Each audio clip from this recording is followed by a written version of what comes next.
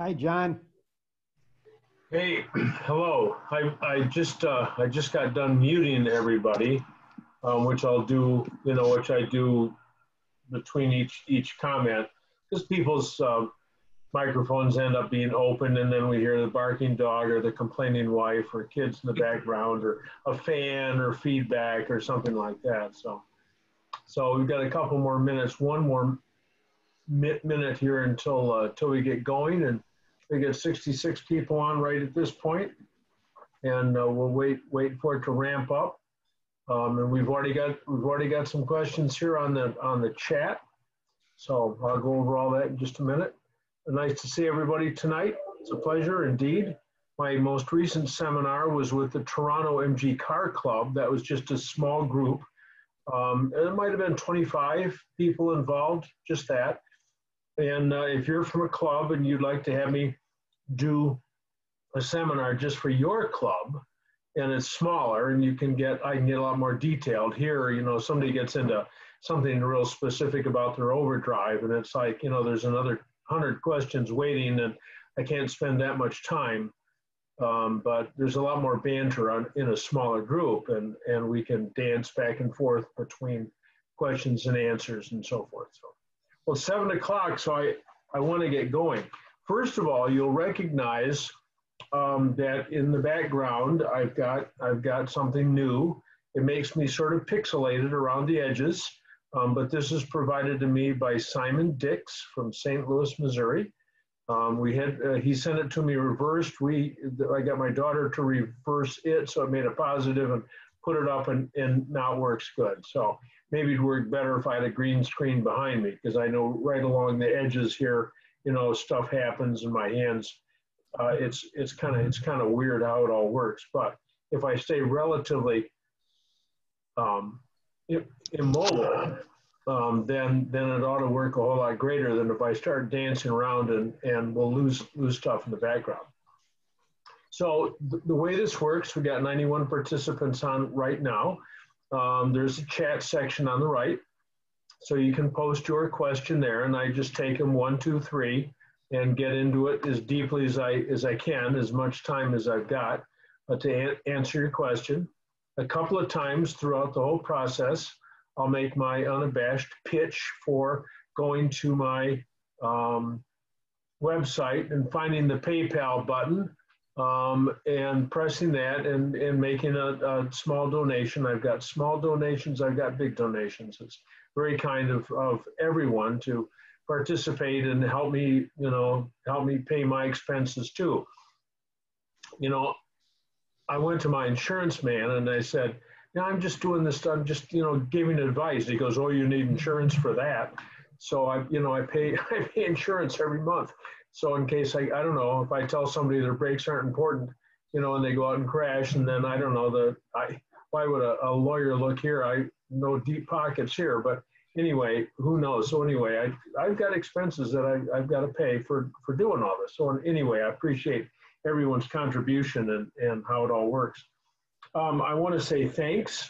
This is not a complete list. I'm always behind in thanking people, but from the PayPal contributions over the past little while, I've got Daryl Griffin, Richard Gardner, Norm Block, Bob Lee, Mark Coor, Doug Clark, Chris Aslett, Tom Talone, David Vincent, Phil Ryan. I saw Phil right when I turned on. He's about the first guy on. Jim Hargrove, Brendan Cox. Thank you, Brendan. It's very kind.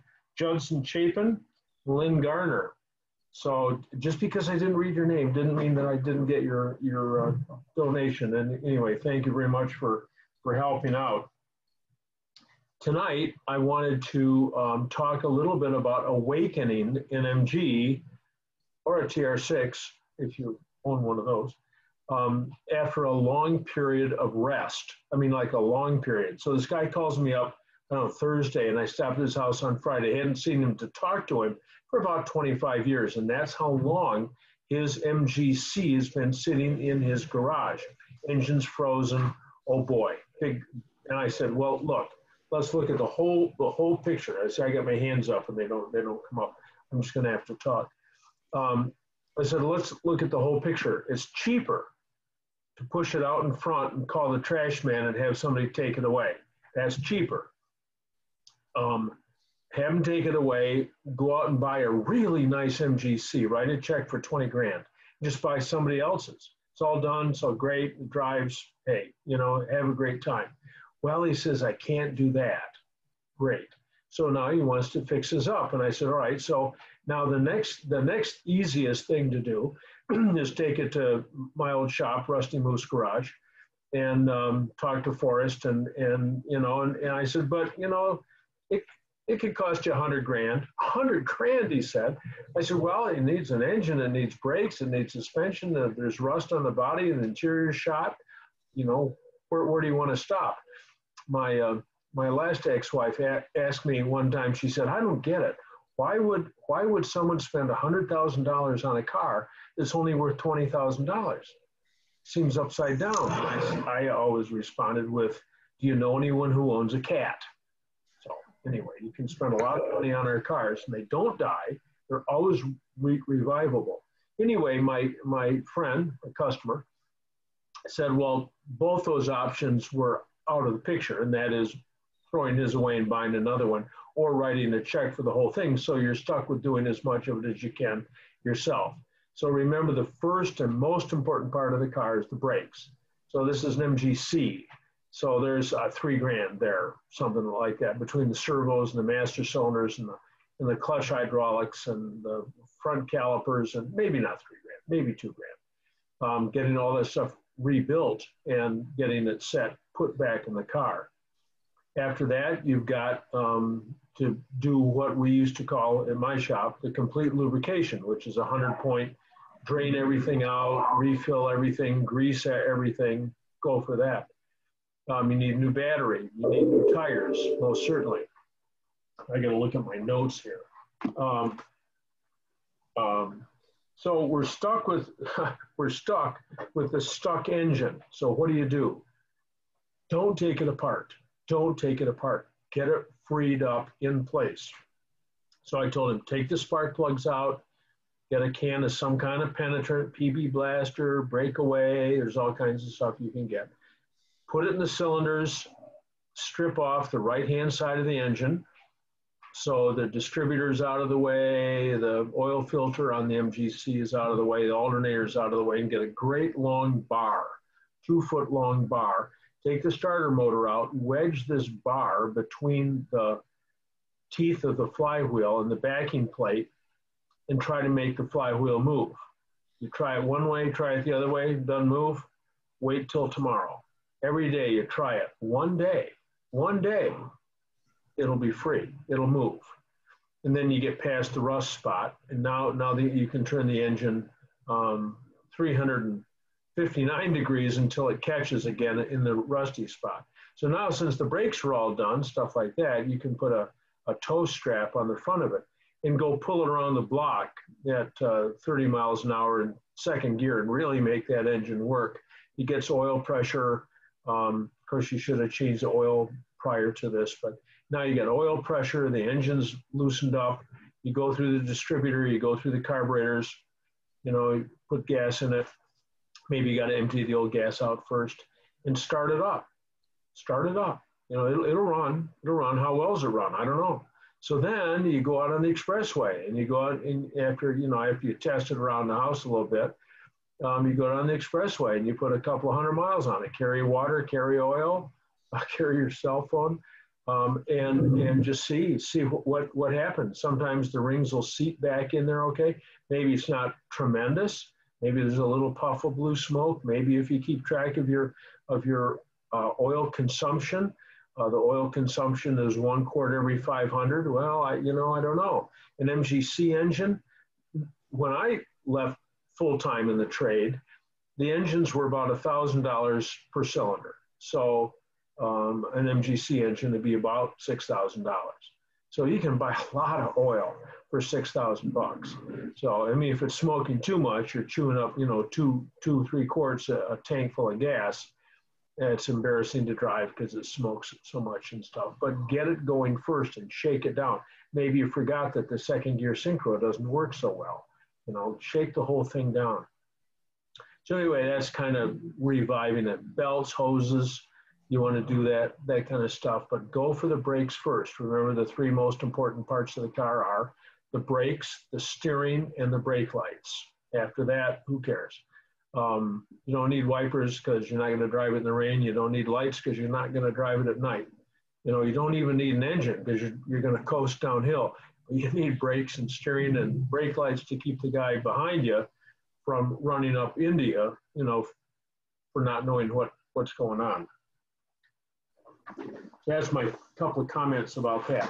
I was going to go to the shop today and bring my favorite wrench, bring my favorite spanner. I put that in my note to everybody. I don't know how many people saw it, but if you've got a favorite spanner, you can show it to us. Here, I put my hand up. It's all right. If I put my hand up in front of my face, I guess I can see it. Anyway, my favorite spanners, wrenches, are Dowidat, D-O-W-I-D-A-T. And they say on them, made in Germany. I've had them for 40 years. Well, 40 years ago, there wasn't a Germany. There was a West Germany and the People's Democratic Republic, whatever East Germany was. There wasn't a Germany. So that means that those wrenches date from before the Second World War, which started today in 1939. So anyway, old spanners. I got some real special ones that I love. So anyway, if you've got one, you can hold it up. Hey, great. I had a guy call me this past week or send me a note, and he's trying to get his car tuned up, and he is just too lean. It wouldn't run over 2,500 RPM, dual carbs, and just ran so poorly. And, you know, we're bantering back and forth. And he finally allows, instead of lifting the air piston a little tiny bit to judge the change in RPM, he's bought the Gunson's Color Tune. Okay. Well, the Color Tune's got a nice little chart on it, and they want you to find a blue flame, kind of like your gas range in your kitchen. Our cars will not run with a blue flame. That's way too lean. Our cars idle rich. So if you have a Color Tune and if you're using it, why? But if you are, go for a pretty red flame, a pretty rich flame. That's what you're after. I told Heather Rippert that I would make mention tonight about her father's TD. Hank Rippert was long time MG guy. And he just passed away a couple of months ago, and he had his TD serial number 8888. And it's all highly customized. And he went to every show around. He used to come to our summer parties. He was always at the all register meets. We've got 129 people now. He was at all the register meets and everything. Great guy. But he passed away, and his daughter Heather is selling the car. So if anyone's interested, you can drop me a note, or you can probably Google Hank Rippert TD and find an advertisement for it. It's the price isn't inexpensive, but it comes with a lot of provenance. He was a great guy. Hank was real nice guy in the MG trade. Now I want to say one last thing before we get going, and that's the British Sports Car Hall of Fame.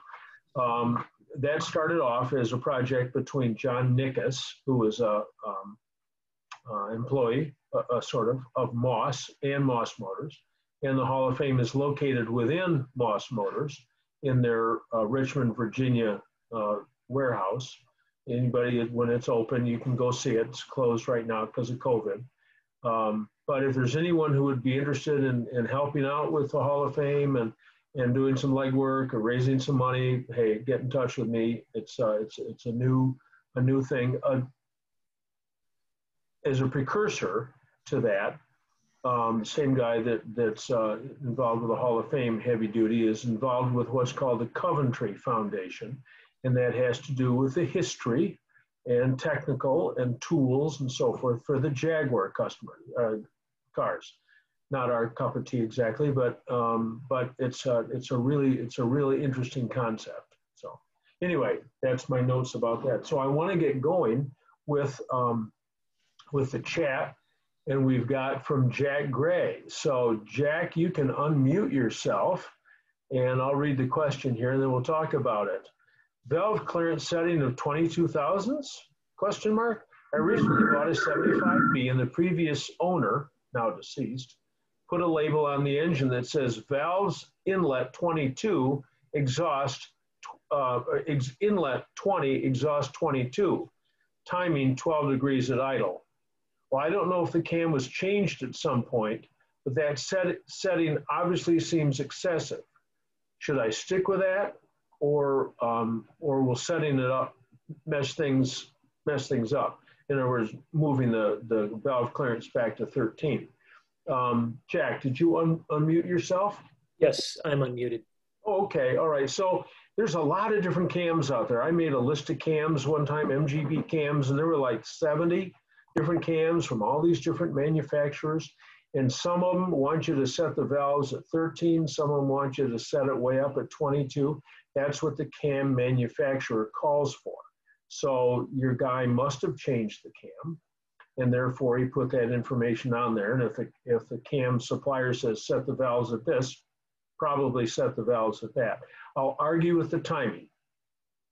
And that is that the timing on all of our cars should be 32 degrees before top dead center at full mechanical advance, vacuum disconnected.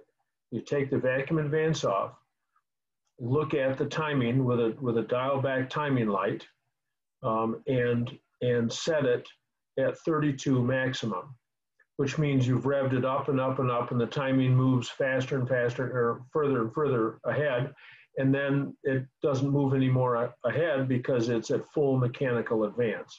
So that's up around 3,000–4,000 RPM. So it does require a dial back timing light. What year's your car? 75. Yours doesn't. So follow me through on this, and this is for everybody. You know, the timing marks on our cars were put at 6 o'clock, beginning at the MGA. The MGC is up around 2 o'clock. T-type's up around 1 or 2 o'clock. You can see those. But all the rest of them, the midgets, the Bs, the As, they were down at 6 o'clock. You had to crawl on your belly to get it set up. And it was just, you know what I'm gonna do, Jack? I gotta mute. You see, Mama? I gotta mute everybody, and Jack, you can unmute yourself again. So, anyway, so when they moved the timing marks up to 11 o'clock in 1972 with the introduction of the 18V engine, you've got 5 marks. And as you come at these in a clockwise direction, the last mark at the top, can't turn my hand that far, at 11 o'clock is 0. So you start at 20, 15, 10, 5, and 0. So what I want you to do is put the timing mark down here where you can't see my fingers before the timing marks. But how do you estimate 32? And 32 is a real number. It's not 34 and it's not 30. It's 32, as close as you can get. So take to do this on a 72 through 80 MGB. You roll the engine over until the timing mark sits here at 12 degrees before top dead center. Here's 12, 10, 5, and 0. Okay, so you take your paint pencil and you make a new mark on the front pulley opposite the 0 mark. So the real timing mark is at 12. You paint another mark on your front pulley opposite the 0 mark. That mark is now 12 degrees before top dead center. So when you time it with a regular timing light, you wait for the flash to come at the 20 mark with the new line that you've painted. So you've got 20 plus 12 gives you 32. That's a way to do it with a regular timing light that just flashes when the spark comes. So anyway, what kind of cam do you have? I don't know. I've tried in the past, you know, to put a dial, a magnetic dial indicator on top of the push rod and turn the engine and try to figure out, what kind of cam it is. You can't.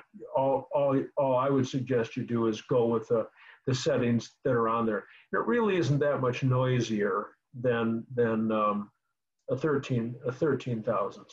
Sometimes it can get rattly, and you can pull it down to 13,000s if you wanted, if it's too noisy. But I'd leave it there where your former owner, since you can't ask him, where your former owner had it. So. Okay, thank you very much. Yeah, okay, all right. All right, so my next one here is, from Crystal, Central Texas here. I talked to a guy I got a good friend that lives in Houston, and he said they didn't get one drop of rain from that big storm. We got it up here. So, Gary Cunningham, I'm gonna mute everybody, mute all. Here we go. Okay, Gary, you can unmute yourself. And so, oh, John. Hey, okay. So what year and model do you have? It's a 60 MGA. This is a car that you restored Old English White back in 94 and 95. I wasn't the owner at that time. For whom? Mark Panter? Beg pardon? For whom? Do you remember the guy's name? I can't recall the name of the previous owner. Sorry. Well, it's okay. If we had 3 or 4 minutes here and you gave me the VIN, I'd run downstairs in the VIN file and look and see whose car it was. But anyway, Gary writes and says he's got an idle speed issue. 750 RPM starting up and idling, but once he's driven for a while, the idle speed increases up to about 1200. So one reason that it changes so much is because of the mixture. So next time you have a chance, you can go out and adjust the mixture on the carburetors.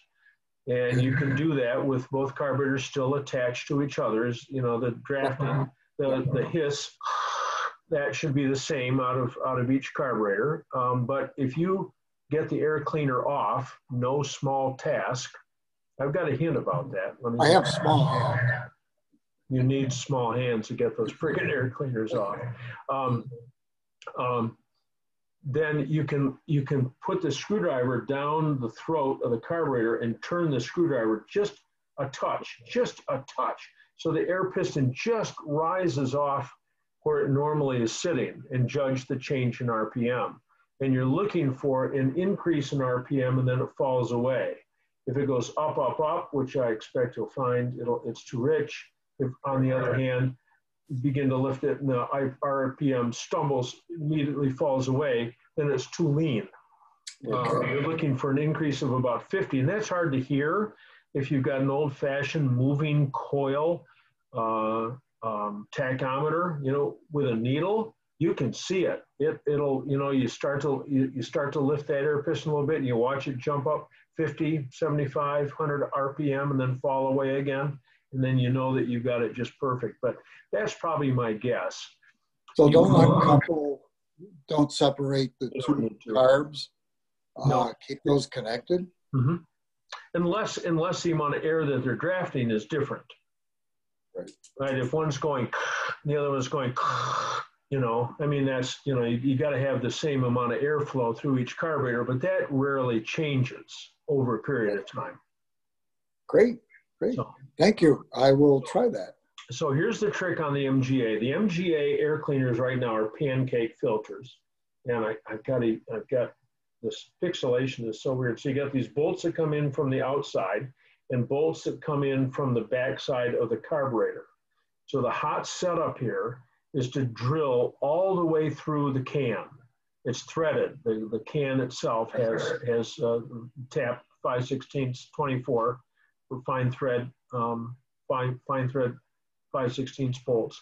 Drill right through that. Drill to the next size larger up from 5/16 21/64 maybe. Mm-hmm. And then use long bolts from the front and put them through, and buy 2 of the loops that are used on MGBs.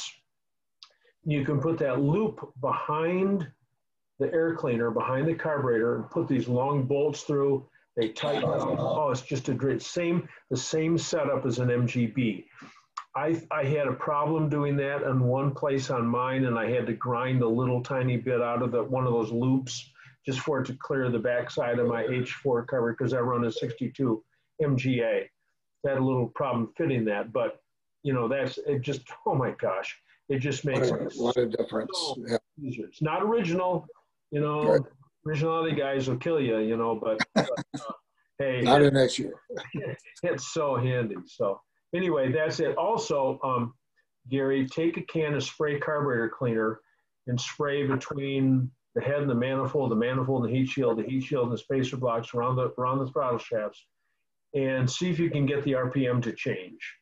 It's not uncommon to have some leaking around the throttle shafts. I mean, there's always some. You can't. It's not a perfect seal, but it shouldn't be so much that it grossly changes the RPM, either speeds it way up or kills around the throttle shaft. So. Okay. Yep. Great. I will try both of those. I've got all the files from University Motors. So if you don't have a complete set of files on your car from my shop, send me the VIN and I'll work it backwards and we'll see what we can do. But there's also an accompanying video, VHS video that I have of that restoration. So we used to do before cell phones. We used to do that. I had the shoulder mount camera, and I'd go out and put that on, and we'd shoot, and then a clip, and I've got the masters of most of those. But there's like old film that begins to go red. Old VHS tapes start to get some wonky stuff in them too. But anyway, great. Well, then you get to see me when I was younger. Although I did, yes. I'm often behind the camera, so it's but you get to see my guys. Well, anyway, hey, thanks a lot, Gary. No problem. Thank you, John. Where are you calling from? Brighton, Michigan. Right, okay. Okie doke. All right, I'm going to mute everybody. Here we go. Everyone's muted, and we're going to the next one. And Oscar is just weighing in here. Oscar Petrie from Ocala, Florida. That's home of the Ocala. That's where the Lowell prison is. Yeah, how would I know that? So anyway, hello, Oscar. Now from Jeff to everyone. Hi, John. Really appreciate you doing these seminars. I'm doing a body off restoration on an MGA. I have completed the framework and I'm close to putting the body back on. Stop. Don't. But we'll get there. My next step is wiring. I'm looking for guidance on the first steps to do the wiring right, to get it prepared and installed on the frame before I put the body back on. Well, the first thing that you can unmute yourself, please. I'm here. Jeff. Okay. All right. Where are you calling from, Jeff? Atlanta, Georgia. Okay. All right. So do you have the factory parts manual for your MGA? Yes. Factory parts manual. Yes. Okay. All right. So that explains so much just by looking at the pictures. Who else has got Bob Vitricus? Yeah, that was one of the first books out about restoration, but it really doesn't have a lot to do about restoration. Barney Gaylord has a great site, mgaguru.com. And there's a lot of information there. Sometimes you got to wade through a bunch of other stuff to find what you're looking for specifically. But the wiring on the right on the frame just runs underneath. It's held in those little 90-degree straps that are attached to the frame, and then the cables are all carried above it. That's the fuel, the wiring, the main battery cable. One of those doesn't go in there. Because there's 4 cables that go to the back. Your brake lights, your fuel, not brake lights. Your wiring loom, your brakes, gasoline, and main battery cable. So you got 4 things there. One of them, I think the 1 or 2 of them are attached in those little squeezy things, the metal that's bent over. anyway, somebody else here on the board is probably working on this. I don't have any pictures that are handy of the way that it goes.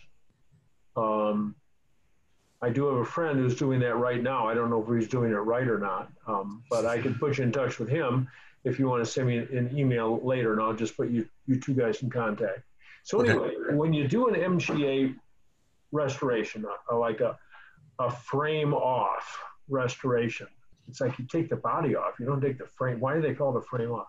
Anyway, after the body's off and you send the body away to the body shop to get that done, which is always a much larger task than the body shop ever imagined, unless they've done one before. And then they start squealing part way in that they haven't bid it high enough, and they haven't, it's just, anyways, huge project, not one straight line in that body. Anyway, you build up the chassis, gas tank, batteries, steering wheel, you can fit the brake master and clutch master cylinder box in place, engine, gearbox, suspension, zip tie the radiator in somehow. Go out and drive the car. Start it up and go out and drive it. It's usually a real morale boosting step. You go, yes, it works.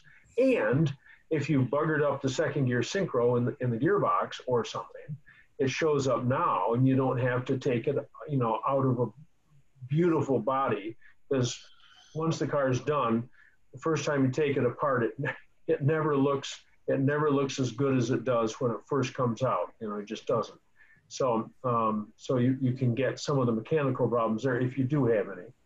Then put that under a sheet. You got the body up on sawhorses, and you put the dash in, you put the windscreen in, you put the roof fenders on, you put some of the interior in.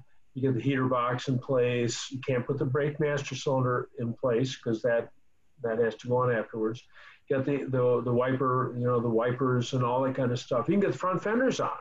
And then this thing's sitting on jack stands, and then you get like 8 of your good friends to come over, and you pick the thing up, and walk it straight over the frame and drop the frame on. So the only things you can't have in place are the radiator, the air cleaners on the engine.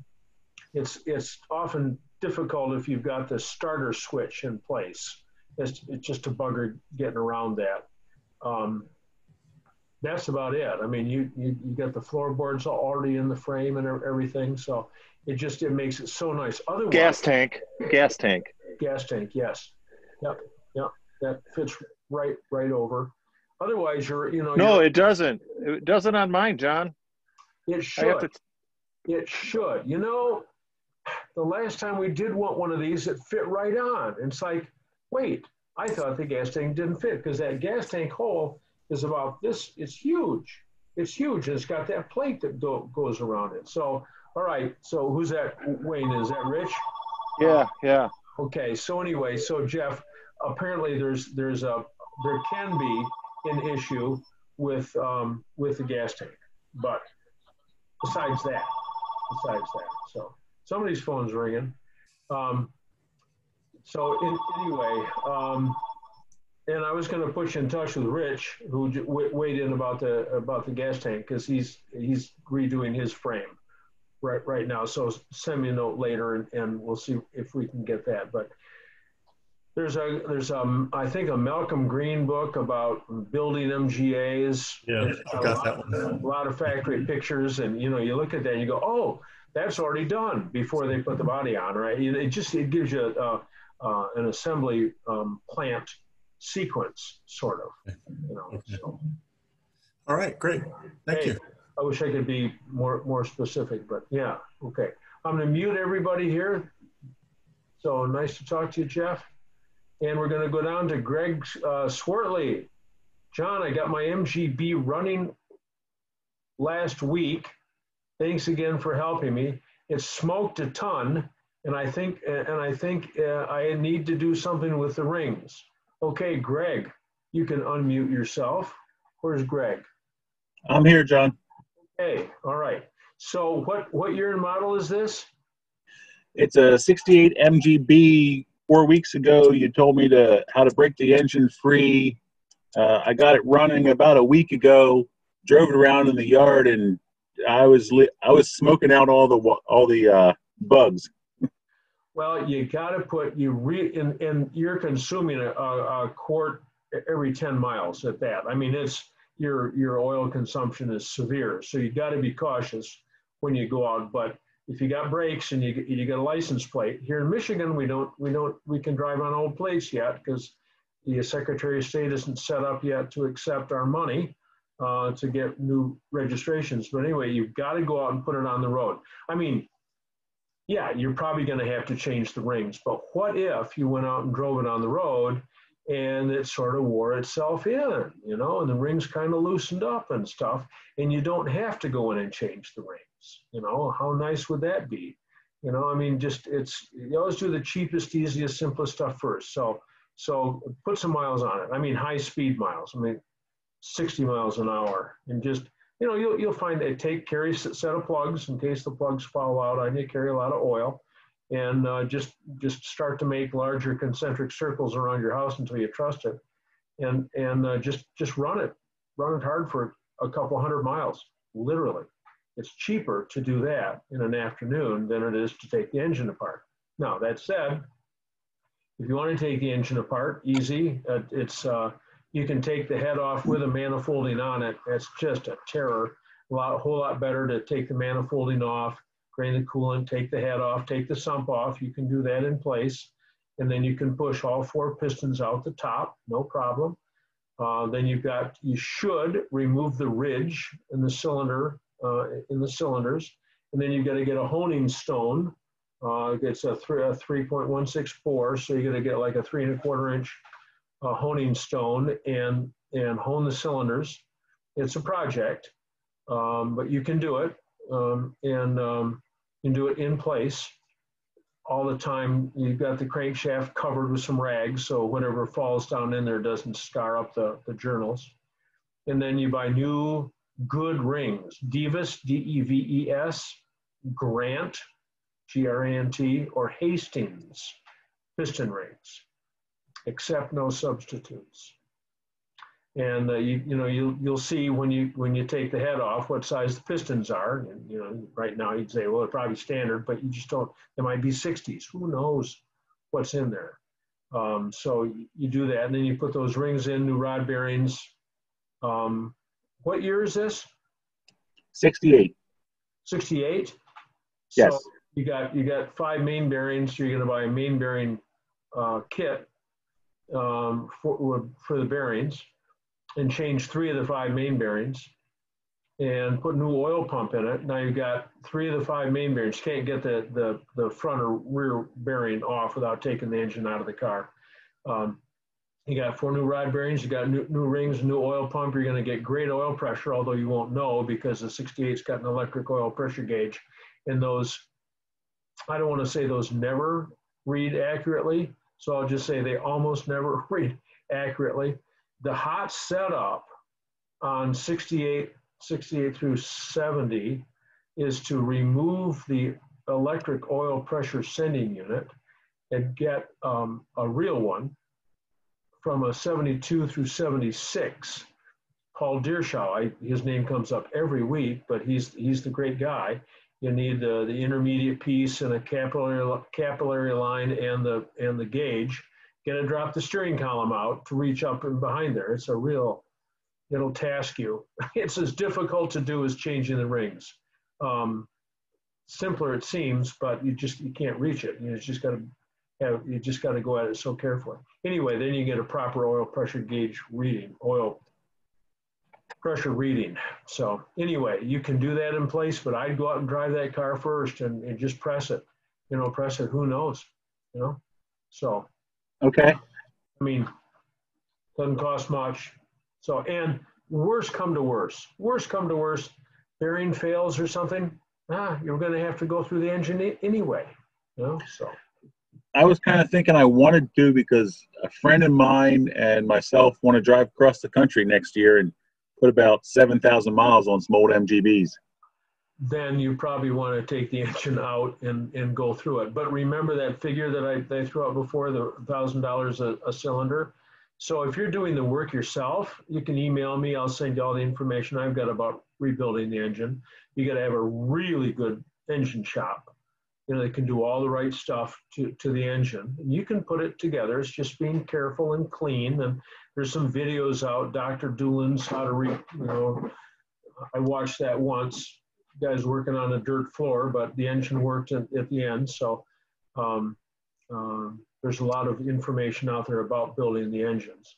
So if you're anticipating doing that, yeah. We have a pretty good shop up in Reading, Pennsylvania, Okay. here that I know have they've done British cars before. I have some friends that had motors rebuilt there and worked on it. Okay. You can abandon the whole engine to the machine shop too, and just drop the engine off and come back and write them a check. You don't have to. There's lots and lots of different ways to do it. I'm not quite that person. Okay. I'd like to have them do some work, but I like to do as much as I can. Okay. All right. And the trick is always on a rebuild engine or an engine that hasn't run forever is get oil pressure before you start it. You take the spark plugs out, spin it, and until you get oil pressure. Then you put the plugs in and start it up. Yeah, I was real happy when this motor fired up because I don't know when it ran last, but it was locked up pretty solid. It was nice when it fired up. I have never failed to thaw out an engine. I've always been able to get them loose. So now that I've never tried to get one loose that's been out in a field with the cylinder head off and water standing in the cylinders. No, not that. But my friend who has got this MGC that hasn't run for 25 years, that's, oh my gosh, what a project that would be to go through that engine. So I said, just take the plugs out, put the penetrant in there and go for it. So well, I'm glad that worked out okay. So yeah, I did have the head off. I don't know if you remember 4 weeks ago, I had the head off and cylinder 3 had a good bit of rust in it that I actually cleaned out with a vacuum. Okay. So that cylinder worries me a little bit. I believe that's the one that's smoking.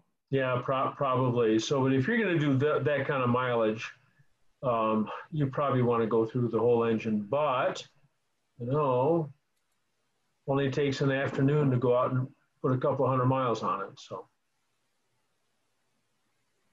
Okay. All right, Greg, thank you very much. I'm going to mute everybody again, and we got 150 people on right now from all over. iPad 2. Hi, John. Thanks for all you do. Andy, does anyone know how to get the sound working?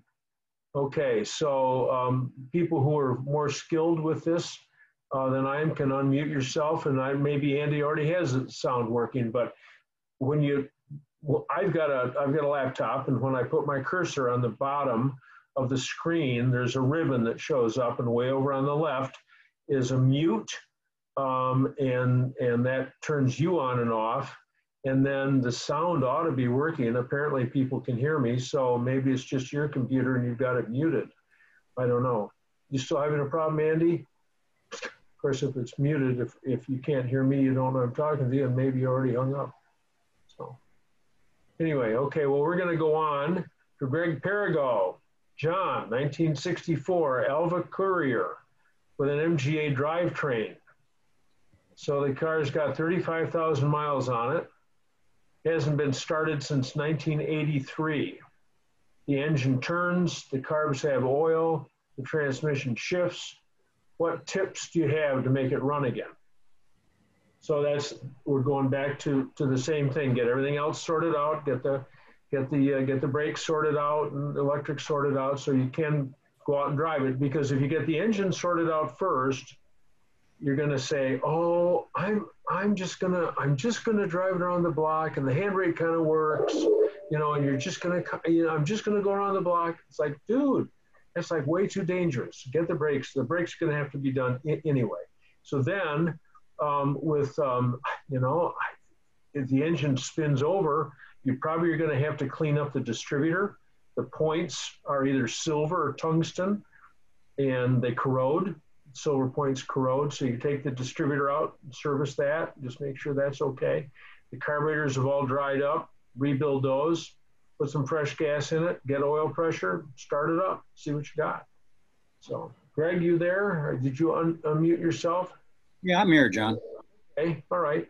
So yeah, hey, how cool is that? So Elva Couriers were race cars, that's my understanding, although I saw one in California a couple of years ago that had not been used for racing. It had been used for just a drive-around car, and it wasn't all hacked up like most of them are. So, Yeah, so this anyway, one is great. that ought to help you out a little bit. I appreciate it. Okey-doke. All right. Greg, thank you. And you're you're calling from Fort Wayne? Correct. All right, okay. So I see Dave Kelp, he's from Fort Wayne too. Yeah. I'm going to mute everybody, and we're going on to Paul. Paul, on a 1977 MGB, do the standard and overdrive gearboxes share the same rear seal? Remember the rule, if the part can possibly be the same, it's not. So the answer is no. No, the seals are altogether different between the standard gearbox and the overdrive gearbox. So you're going to have to get a proper seal for your overdrive gearbox if that's what you're going for. So where's Paul? Did you unmute yourself, Paul? You can. Let me find out where you're from. I'm looking at my screen, but you're not either you're not fast on the button, or I can't hear you, or something. So we're going to pass on Paul. And now we got Darren Scarlett from the UK. Oh, to get sound, go to the unmute button, click on the up arrow, and have a look at the audio settings. So that's from Darren to our guy before, from Andy, about getting the sound working. So Darren, thank you very kindly. So, all right, here we go from Walter. Walter, you can about your Robbins top on your MGB. I put a new Robbins Stay Fast top on my MGB last week with a later top frame with a zip out rear window. Now I have severe buffeting when I drive over 50 miles an hour with the door windows down and the rear window zipped up. It goes away with the door glass with the zip out window down. Have you ever come across this? We used to call it at the shop, we called it the Hahn Flutter, H-A-H-N. He was a customer of mine. And we put a new soft top on his midget, and it always just bounced. It's 60 miles an hour. It just went zzz, and it bounced up and down. And the reason it bounces is because the top's not tight enough. Now, the problem you got now is you've already got it on, and it's already glued into place. And you're going to say, it's just as tight as I can get it. It's going to be all but impossible to remove it from the header rail now and get it tighter. So now the trick is to press up on the soft top. And I have seen people take a towel, nice towel from your kitchen when your wife isn't home, she won't miss it, and wrap it around, or something like that, wrap it around the top bows, and that'll stretch the top a little bit and cut down on that fluttering. That's what I assume that you're talking about, Walter. Is that correct? Can you hear me? Yes. I lost you for a minute there. I turned on my audio and I lost the call. Oh, sorry. Well, geez. Sorry. It's okay. It's okay. So the top's too loose. That's what the problem is. No, the top is not loose. It's as tight as you can get it. It's fairly tight. I can barely, attach the front. Okay. Well, when it was new, I could barely attach the front. Now it's loosened up a little bit. It's a Stay Fast top. I've done lots of tops in the past. Okay. Right. This is my first cloth top, and it's my own car. And I was a former BMC tech in the old days, or at least a Leyland tech. Okay. The top looks and fits great, but the buffeting is unbelievable. Yeah. Well, you know that when you put your hand up against the top, and stretch it, it quits. So that's when it's tighter, it quits making that noise. So you know that it's too loose. I know it doesn't seem like it's very much too loose, but that's got to be it. The MGA had the center bar on the MGA on the original ones went through an extra loop in the top, and it held it down and it kept it from fluttering. Yeah. But of course, these don't have that provision unless you're really, really good with upholstery and you dare take the top and top frame off and mark it and glue, a piece. God, it's just, this pixelation is tough. It glue a piece on the underside against the top, and will it stay there? Will it stay there, or will it rip off with the vibration that's always going on? So we used to get so tight that you really had to put your body on that front bar to get it to latch. Well, my fear when I assembled it is that it was too tight, because you can drum on it, but that's loosened up a little bit with a little bit of time in the sun. Yeah. But I think the fabric is thinner. Okay. And I think that's causing the problem. I love the way the top looks on the car, but it's almost undrivable at speed. I'll try the towel on the center bar and see if that helps.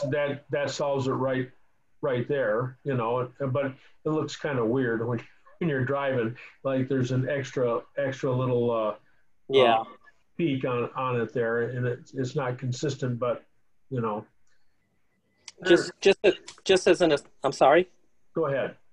Just as an aside, I did contact Robbins Tops, and I actually spoke with Doug Robbins. Okay. And they said they'll get back to me. If I get any other information, I will feed it back to you. Thank you very much. Again, I remind everybody that I'm like a funnel for information. People tell me stuff, and I have all this stuff.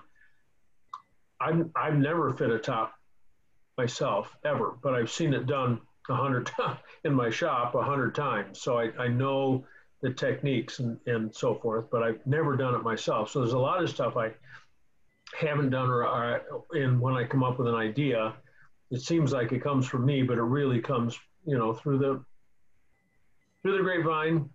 Somebody else has told me, like the little tiny alignment holes. That was 40 years ago probably, but when I worked in the UK, the original University Motors, somebody said, well, yeah, mate, that's what them two little holes are. Or they probably wouldn't have said them. That's what those two little holes are for in the hinges on the bonnet, is so you can get the bonnet back in place again. So I might have discovered that later on, wondering what those were for, but somebody told me. So, but I did have an MGA which had an original top, and it had that extra hole in it that a piece of the top bowl went through, and those are great, so. Yeah, I don't think, I think it would probably show through on the top, because it's pretty thin material. Yeah. Okay. Well, whatever you find out from Robbins, pass along, send me an email or something, and I'll try to remember to pass that information on to everybody else. But the bottom line is, yes, I have seen that on plastic tops. God, I went to Carlisle. They have a big import car show every year. It isn't as big as it used to be, but I went there one time, and I was walking, looking at one vehicle after another. Here's a it looked like a TR6 is really a TR5, TR250. And the top looked like it had been poured into place. It was just perfect. And I went over to the guy and I said, how in the world did you get the top fitted so well on this? And he says, well, I pulled it as tight as it would go and clamped it down and put it out in the sun. And that night, he says, when it was all loose, I pulled it tight again and clamped it down and put it out in the sun the next day. And he did that like 7 times. And this thing was just beautiful. You can't do that on a customer car. Unless you're going to charge them $600 for installation. But Yeah, it was really, really, but that was a plastic top, so it stretched, stretched and contracted. And that's the thing with the fabric is it doesn't contract like the plastic ones do. Right. Just as an aside, the top I replaced was an actual factory top from 1980. With a diamond pattern on the inside. Oh my gosh. Yeah. Very cool. Very cool. Well, hey, where are you calling from, Walter? It's Canyon Country, California, which is a suburb of Los Angeles. Okay.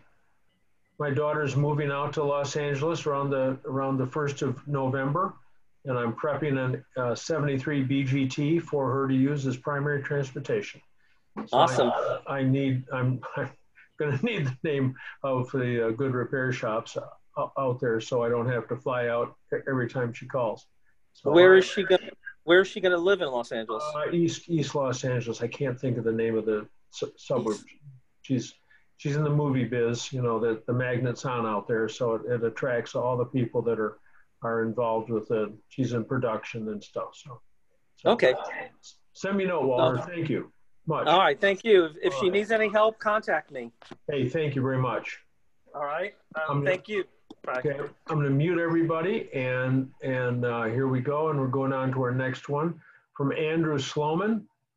Without spending a ton of money like Snap-on, what's a good brand of dial-back timing light? I have an ancient timing light that I haven't used in years, and I'm thinking of buying one. So Andrew, you can unmute yourself. The head of the MG Car Club England is also named Sloman. He's hired staff. I expect he drives an MG, but he's the executive guy there. His name is Sloman. So what? Yeah, I know my grandfather, my dad's dad, was born in England but raised in Canada, okay, and came to the States during the Depression. So we're originally English. Okay, yeah, most of us are here. Yeah, I expect some part of us anyway. Yeah. So what year do you have? What year? I've got a 74 that I'm driving, and I've got a 67 that's sitting. I'm slowly starting to gather parts. I've had it since 1985. Oh my gosh. Okay. And I never heard of. I had used that, like all the cars now. I just take it to get them tuned. My newer cars, I just take them in. But so I never heard of the dial back timing light. Until a few years ago, and never heard the 32 degrees. So I don't think I ever timed that car right when I worked on it. Well, there's an advanced curve, right? And it's not a curve. It's not a curve at all. It's linear. It's the faster it goes, the more advanced you get. You got two different springs in the distributor, usually. One real lightweight one that works up to about idle, and then another one that takes off and works it the rest of the way. And over a period of time, those springs get weak. So when the factory says time it at 14 degrees at 1200 RPM or something like that, that presupposes that the distributor is working perfectly. But usually over a period of time, the springs fail, they get weak, and so it over advances. So you set it at 14 at 1200 RPM, and then when you're running flat out, it's only getting up to 28 degrees because it was already advanced a little too much to begin with inside the distributor. So the way to make sure that the timing is correct at high speed, and that's where you need it to be correct. When you're running down the road at 60 miles an hour, that's where it's got to be the best. That's where your damage is going to occur at higher speed when the engine's being asked to put out that kind of power. So 32 degrees is it. 1945 through 1980, except twin cams. They got a different cylinder head. All of it, TCs, TDs, midget 1500s, A's, MG 1100s, MGCs, they're all 32 degrees, full mechanical advance, vacuum disconnected. Now on your 74, you've got those 5 timing marks that you come around to, and I already explained, you heard the explanation about I did. Okay, if you go, what in the world did he say? Call me tomorrow or text me or send me a note and I'll explain it again. So the other way that you can do timing is static timing. Now each distributor advances at a different rate and for a different total number of degrees. But once you get back to 1967, you've got the original best distributor that was fitted to an MGB, 40897.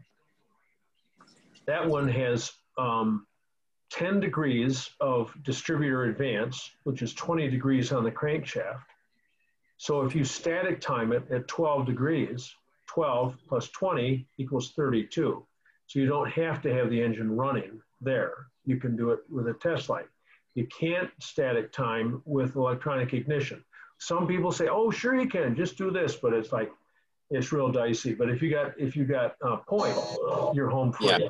So, okay, right. Oh, what kind's the best kind? You go to the auto parts store, you buy one, it'll last for a year. Mine, they don't like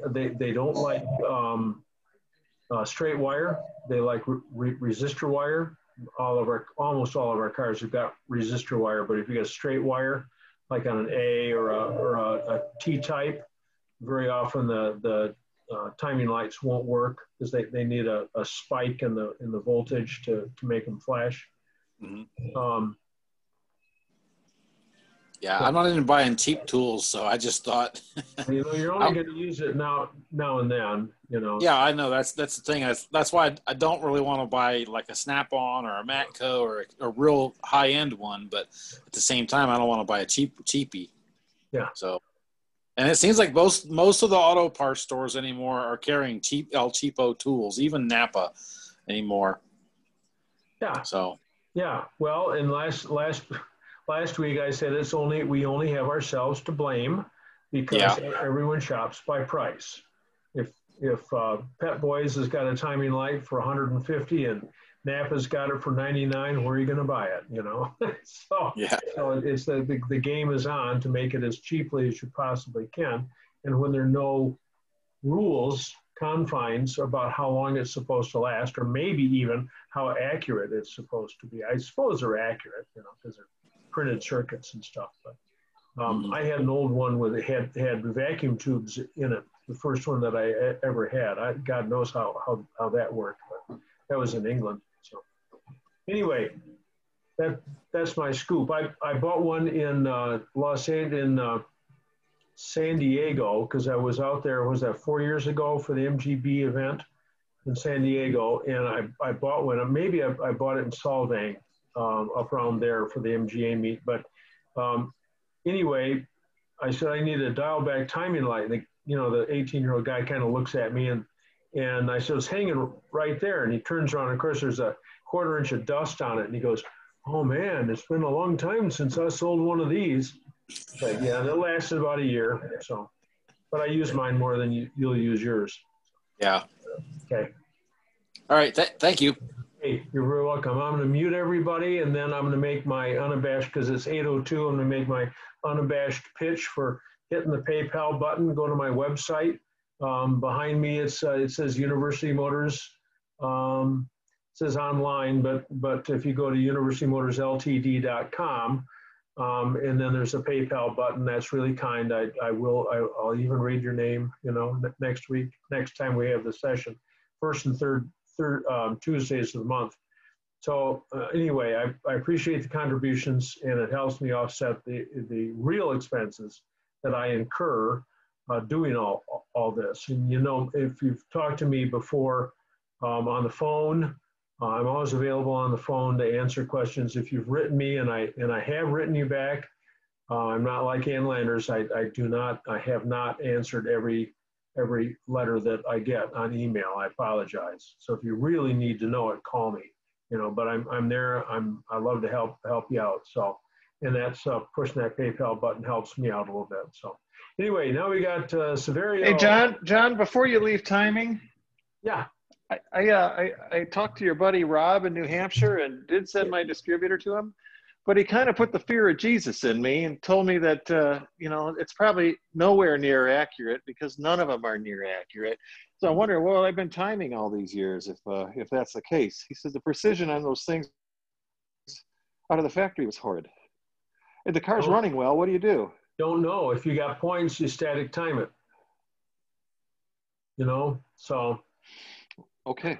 I don't know. I hate to hear that, but you know, it's probably true. I've got a Snap-on timing light that I was using, and then that quit. So No, not the light, the distributor itself. Oh, the old distributors are all over. They're horrid. They're all over, and the new ones are worse. The new ones that are made in China that you buy. Those are awful. So that's both. Okay, both the distributors, both the distributor rebuilders, Jeff Schlemmer in Minnesota, advanced distributor, and Rob Medinsky in New Hampshire at British Vacuum Unit can do wonders with your distributors. And it really, I mean, I go back to, you know, the engine is huge, right? I mean, the engine is huge, and that's one system. And then you've got the carburetors, and those are double the size of your fists. I mean, that's one car. If you run in two carburetors, one carburetor's at least as big as both of your fists. But the distributor, which makes the spark, times the spark, and distributes the spark, the nervous system of the car, that's only as big as your fist. And it does a lot of stuff in there, and most carburetor problems are timing problems. So get your distributor rebuilt.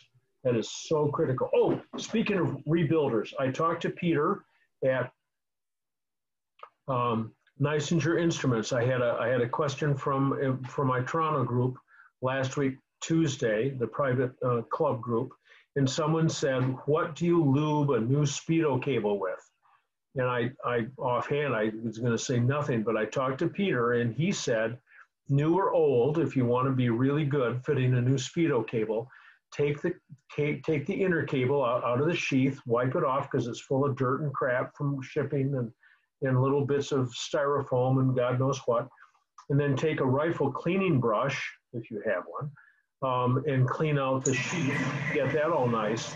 And then wipe the thinnest film you can of Lubriplate, that's a trade name, or white grease. Number 2, lithium grease. I'm gonna mute everybody because I got some background noise here. Lubriplate, it's a white grease, and the thinnest film you can put on there.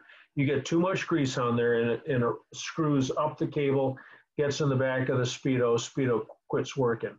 And now there's like two big places left in the United States to have your gauges rebuilt. One is Neisinger Instruments in Mamaroneck, New York, and the other one is Morris at West Valley Instruments in, I don't know, San Francisco, someplace in California. Margaret used to do it out of MoMA. She's passed away. There's someone else there, but they don't do the volume of work that Margaret used to do, I guess. There's no sound to John Twist. What's that? Got any ideas? At first, this. So I'm going to mute everybody here so that. Okay, so it should be. Dave Kirchhoff, you keep unmuting yourself here, trying to get your voice to work, but I'm going to mute you again. There we go. Okay, Dave's from Indianapolis. So, all right, and Severio, where are you from? I'm from Toronto, Toronto, Canada. I missed the session last week, and I'm glad you're having this session this week. Yeah. Okay. All right. Okay. So now we have. And then here we go. He's on again. All right. I need a new brake servo for my 78B. It's been on back order for some time. Are they hard to come by? I may have access to a rebuild kit. Is it difficult to rebuild the servo on a 78B? No, it's really, really easy. It really is if you get the rebuild kit. It comes with a diaphragm, which is, is big around, but those are hardly ever bad. The critical point here, is how far the push rod sticks out of the front of the servo, where it goes into the brake master cylinder.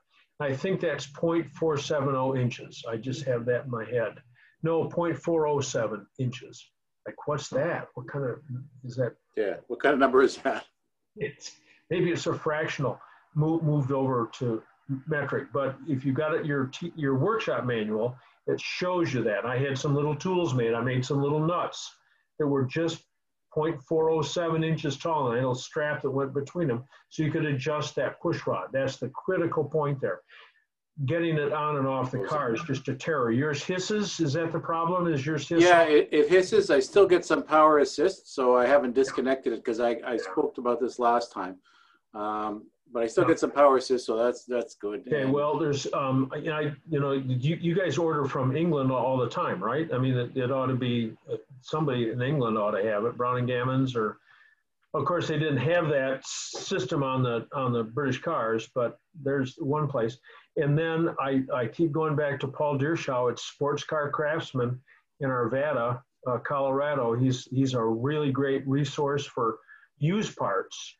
You know, I mean, there's new parts. There's all kinds of people that have the stuff. But if you can't get it, that means that it's not in the system right now. So maybe a good used one is better than the one that you've got. So the new one that they're advertising on Moss looks like it's an aftermarket. So because I've got the shop manual and it says to use these tools or that tool. It's not difficult to open up the canister and. I made two straps. Again, it's hard for me to gesture, but I made 2 foot-long straps that I drilled, and you'd put those in the on the back of the servo and unscrew the can. So okay, so a serpentine belt would work on that as well too then. Maybe could. Yeah. Sure. Okay. Okie doke. I wish I had better luck there. Yeah. Thanks. All right. Okay, so I'm going to mute everybody again, and I started to talk about fractional versus metric. Little did I know, but my daughter, who holds my other daughter, who holds a doctorate in chemistry, sent me an article she thought I'd like to see. And little did I know that there were 2 foot measurements in simultaneous use in the United States. Now, one of them's just getting phased out because one guy went on a personal campaign to get rid of it, but it has to do for land measure. And the 2 feet are different, something like they're 2 feet, the distance is 2 feet different over like 100 miles or over 1,000 miles. It's for any of us, the 2 individual feet used in the United States are all but the same, but they're not.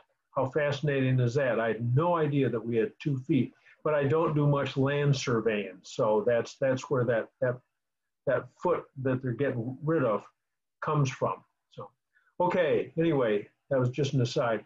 Here we go from Michael to everyone about his MGA starter switch. You can unmute yourself, Michael. I'm here. And says, I've been having trouble with the starter switch and the starter on my 57 MGA.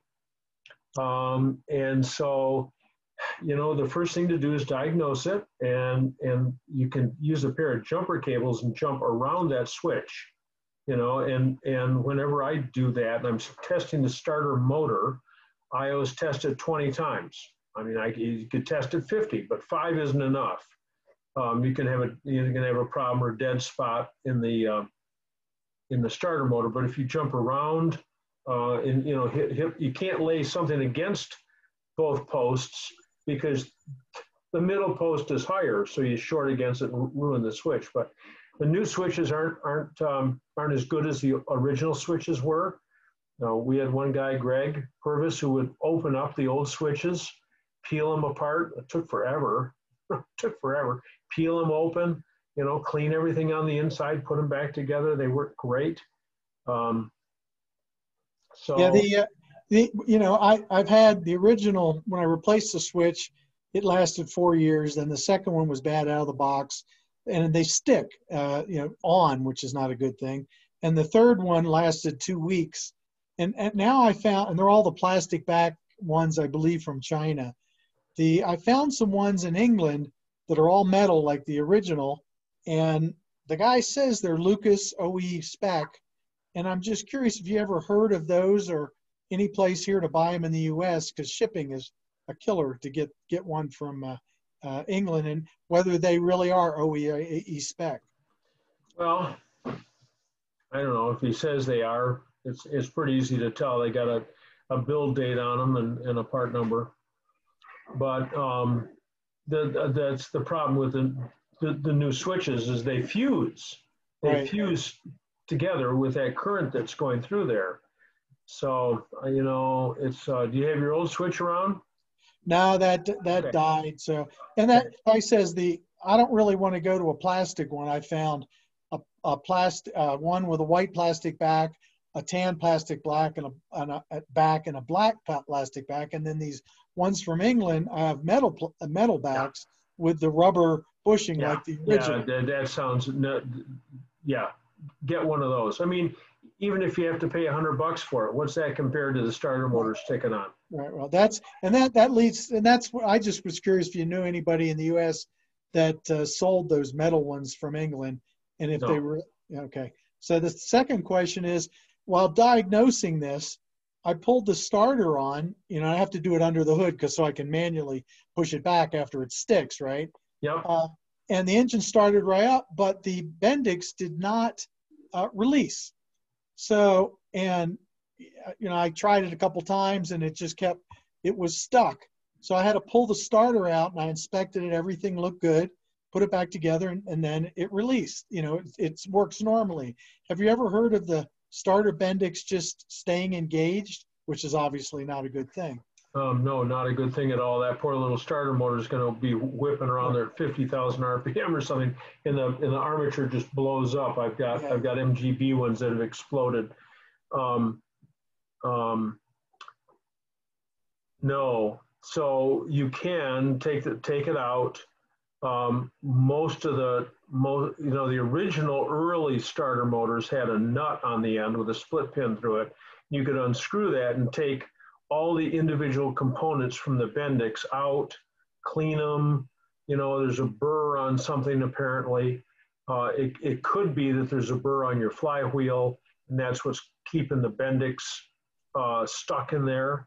Yeah, but once I turned it off, turned it back on, turned it off, it was completely stuck. So if it was a burr on on the flywheel, it should have released itself once it got off that burr, unless the whole thing was burnt. And I did have a problem where the new starter switch, you know, I started it and it started buzzing, and I go, oh, crap, and I jumped up, opened the hood to manually release it, right? So, but when I had the starter out, I inspected the flywheel, and it didn't look like it was ground away, and the Bendix didn't look like it was ground away. So, you know, maybe it was just a one-off thing, but you've never really heard of that where the Bendix. Well, only if that's a real hard. You know, the ring gear is really hard, right. Really hard, and if you take the starter motor out and feel in there. Feel the ring gear and slip your finger between the teeth. It should be smooth. If there's a lip, now there's only, I think, 140 teeth, 120. So, you know, you just have to put a file between them and file that little burr off on all 120 teeth. You know, I mean, it's easier than taking the engine out. A lot easier. So, well, I'm going to just try it. You know, I took it apart, and I'll try it again. If it sticks again, I'll do it, but I'm going to get one of those English, the all metal pull starters, because those plastic ones, I'm not real happy. And you read online, you know, the ones, they're just junk, right? They don't last long. So yeah, it's real sad. It's just real. You just wish that stuff was being made. When I was running the shop, if I could buy a clutch for $50 or a clutch for $500, I mean, help me out. I'd buy it for $500. First of all, I could make more money on it to my customer, and at $500, maybe it was 10 times as good as the one for $50, and I didn't have to do the clutch again for free. So I encourage everybody to buy the best parts that they can to drive the market to supply good parts, but it's we're overwhelmed by those who shop by price. So. Well, if anybody online now knows where to get one of these metal ones in the U.S., I'd appreciate working through John and letting me know. Yeah, you can unmute yourself. Let us know. I mean, I tell you to go to Paul Deershaw and just get a used one, but chances are he doesn't have any because those are, you know, the original ones are so old. I've got one. I think, no, I don't know if I've got one or not. Yeah. My original one lasted 60 years or 50 years, whatever it Yeah. is. And these new ones, and the car only has 7,000 miles on it. And I've gone through 3 pull starter switches, and Oh, geez. it's just not fun, right? It's a pain in the butt. Yeah. Yeah, I was at the gym the other morning, and there was another one of those, you know, good-looking, thin, strong women lifting weights far more than I could ever lift. And she was looking outside, and she goes, "How old is your car?" I said, 58 years, you know, so yeah. Yeah. Hey, John. Yes. Hi, it's Walter.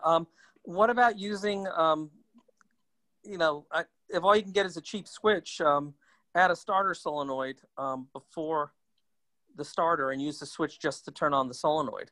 Sure. You can always get a solenoid. You can always, but if the starter switch sticks, so use the pull to run the solenoid, and the solenoid runs the starter. That's correct. That's possible. That's possible. So it's like on the MGBs, the lousy switches, you have to add relays or they'll burn out immediately. Yes. Yep. So that's an option. Yes. And of course you do have, Michael, you do have the crank. So. Yep. No, I starting it's not a problem. I just don't want to, you know, burn up my Bendix or flywheel gear, you know. And so. All right. Okie doke. I thank you very much, Walter. Thanks, Michael. Where are you from? I'm in Denver, Evergreen, Colorado. Oh, okay. All right. Well, Paul's just up the street from you, so. Yeah, I've worked with Paul a lot. So. Okay. All right. Okay. I'm going to mute everybody, and now we're going to go to the next one. Okay. This is. This goes on. This is. This is all Michael's stuff here. So. Okay. All right. From Judd to everybody. My XPAG TD block is currently at the machinist. Judd, you can unmute yourself. It appears the block has already been bored to 60 over. The cylinder walls are mirror smooth. I suspect the machinist will bore 80 over. Should the bore be mirror smooth, or should they show a cross hatching? And any particular worries about going to 80 thousandths? It's nice to go to 80 thousandths because then the connecting rod fits in from the top. That's real. I think up around there, it fits in from the top, but you don't bore the block until you have pistons. And when you buy the pistons, the rings come in an envelope and they either say Davis, Grant, or Hastings. And if they don't, you buy more rings that say Davis, Grant, or Hastings, because I think we had 3 or 4 engines right towards the tail end of when I was turning the shop over to Forrest. We had like 3 or 4 XPAG engines that we had to take apart again and replace the rings because the rings were worthless. So get good rings. Now, that kind of goes to further down. I was asking, Moss offers these Aerolite 3-ring pistons. Yeah. I don't know what they're. Do you know anything? Are those the Hastings rings? Do you know? I don't know. I don't know, but I do know that the pistons just hold the rings. What's working here are the rings. Okay. So the rings have to be a number 1. So if you can get 80 over pistons, that's what, 3 ring pistons? She said it doesn't seem like enough, but the late model MGB only has 3 rings. So it cuts down on the friction a whole lot. Yeah. So there's a lot of stuff, Joe. There's a lot of stuff about that engine that is so peculiar to that engine, and I have a lot of information written down. So if you send me an email, johntwist@universitymotorsltd.com. It's probably behind me, maybe. I can't read what's behind me, but you can go on my website. Same time you press the PayPal button. And send me an email, and I'll send you all the information I got about the block and so forth, because there's just a lot of stuff on there that you want to do so you don't have to do it again. One thing I would encourage you to do is get the bottom end of the block a line bored or a line honed, Right. instead of fitting the rear seal. So Okay. that's just from my experience. But there's a whole lot of stuff, and I've got all the facts and figures, and I help you out a whole lot there. So I mean, what was that third ring brand? It was Hastings, Davis, and Grant, Grant. Yep. Good. Thanks. Those are cast iron rings. Those are all really, really good rings. Now there's a guy out there. You can find him by Googling his name, if I can only remember it. It'll have to boil out later. He's got a lot of OEM bearings, piston rings, stuff like that. But those cast iron rings, those are the ones you want. The old Hastings rings were 5779s. That was the part number on the Hastings rings. Those things were great, but you can't buy them anymore. Hastings says, hey, we'll make them, no problem at all. How many thousand sets do you want? You know, so it's just big. They don't do that small production stuff anymore. It's too bad. So, all right. So anyway, that'll do it. And Judd, send me know. I've got anybody else too who wants information about X-Bag engines. There's just a lot of stuff in there. Oh my gosh. Everything from the thread sizes to, I mean, there's just a lot of stuff in there. This peculiar, you know, just to that engine. So anyway, so thank you very much. I'm going, where are you calling from, Judd? South Carolina, up around Gallingsville, outside of Greenville. Okay, all right. Yep, I should be wearing my Brits and Grits t-shirt. There's a guy in Grambling. Yeah, I'm right around the corner from Grambling. Right. Bill Sapp. Yeah. He was original owner of a 75 MGB, died of lung cancer, oh my gosh, 10 years ago, I bet. His grandfather had served the state of South Carolina in the War of Northern Aggression. And my grandfather had a lot of memorabilia. During the Depression. He was doing pretty well, and people would come to him and sell him things, and he just stacked it up in the attic of his business. And long after his death, my cousin and I were going through that room with all this cool stuff in it. Nobody else wanted to come, so nobody else got the good stuff, and we were taking turns getting good stuff. And I got a huge poster, the Emancipation Proclamation. And the next item up was an autographed picture of Robert E. Lee. And I told Bill Sapp, I said, you know, if I'd got that, I would have just given it to you. So, yeah. Anyway, okay. So I'm gonna mute everybody, and here we go. And now we've got Harry, who blew a core plug a couple weeks ago. And it's on a 73B. So, yep. All right. So, I'm here. Is the engine in or out of the car? It's in the car. All right. So there's 4 freeze plugs. And, and if one of them's popped out, the rest of them are going to pop out too. So the ones along the side, you know, you got to take the distributor and the heater control valve and the alternator and oil filter all out of the way, drill holes in them, drive a punch into them, twist them out of there, get them out of there, use a brush on the end of a drill or a die grinder and clean up the seat really, really well. Buy new 1 5/16 freeze plugs from Napa, and you put them in there and you dimple the top of them. The idea is to flatten them. So you use 2 hammers. Use one hammer against it, and you hit that hammer with another hammer. But of course you can't do that because you can't get access. So you're leaning over the carburetor side of the engine. You've gone inside and you've taken the comforter off your bed and you folded it all up while your wife's away and leaned it up over the carburetors, and you're leaning over the carburetors and you're holding the one hammer and smacking the other one. and getting them as tight as you can. And when you tunk them with a hammer, they should sound just like the cylinder block. Then, before you put all those ancillaries back in place, mix up some JB Weld and smear it between the freeze plug and the cylinder block. Now that stuff is runny, it's plastic, it doesn't run very fast, but it's plastic. So you have to keep going back, and you might take 2 applications, but put it all around the circumference of the freeze plug so the JB Weld prevents it from getting blown out again.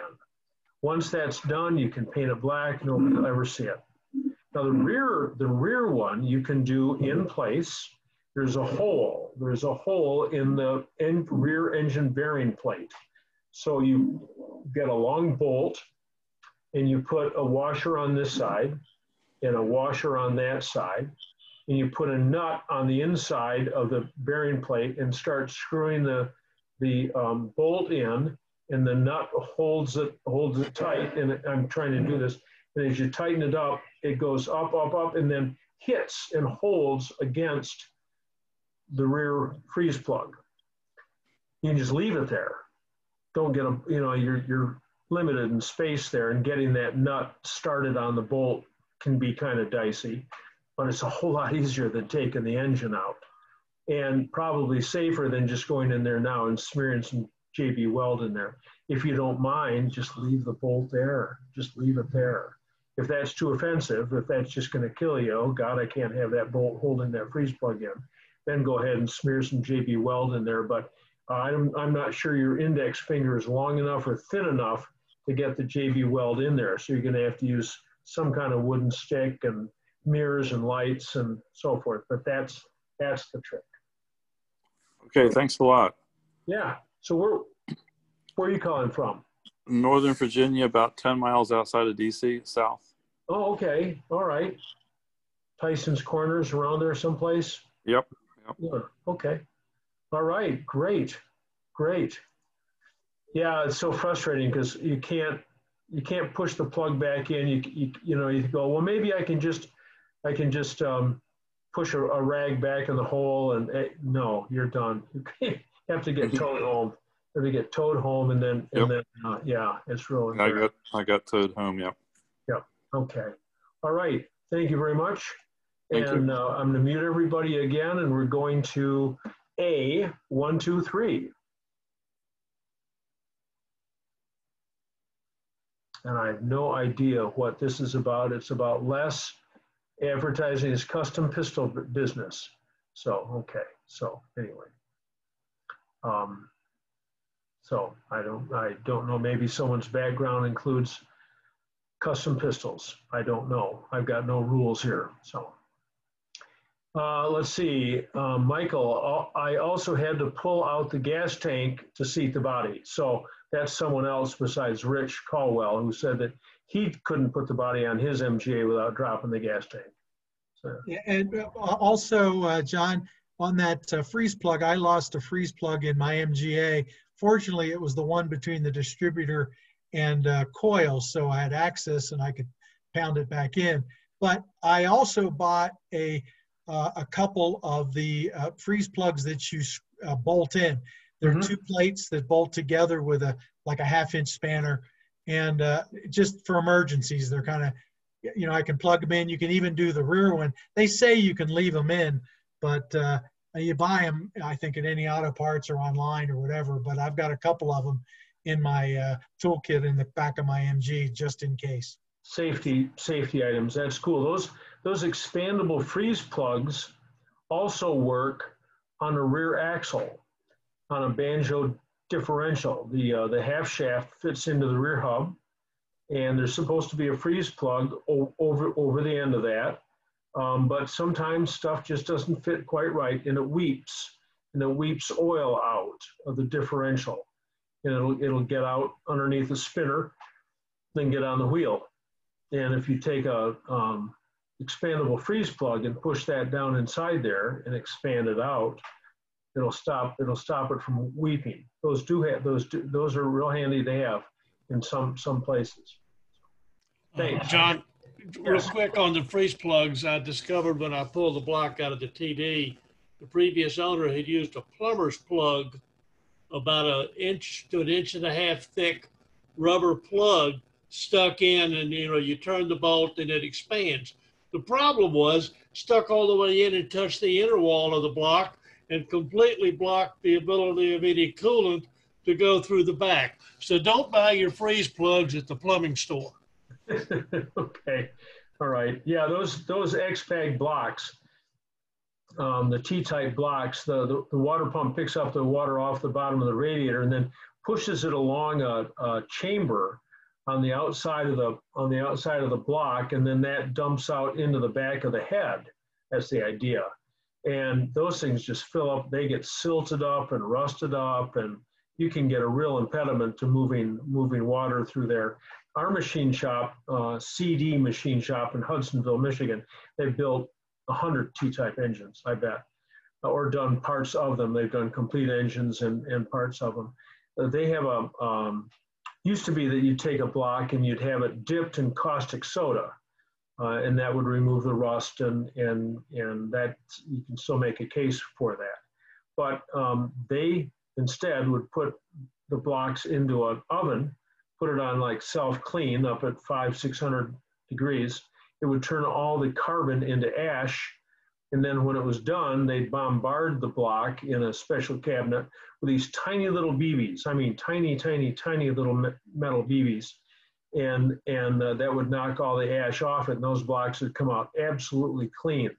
But those cooling passages on the X-Pag, you can make a case for hooking up your sandblaster and just blowing through those and just getting as much junk freed up out of there as possible so the water can flow. But a freeze plug like you've described really is an impediment. So now, Judge, we're back to Judge. Oh, yep, you asked me about the Aerolite. Yeah, you answered. Yeah. Okay. Oh, here we go. Ruth Arnold. Hey, someone took my after I made my challenge and then forgot to bring mine. Ruth has an adjustable spanner inherited from her father. Ruth, are you on? Can you unmute yourself and show us your spanner?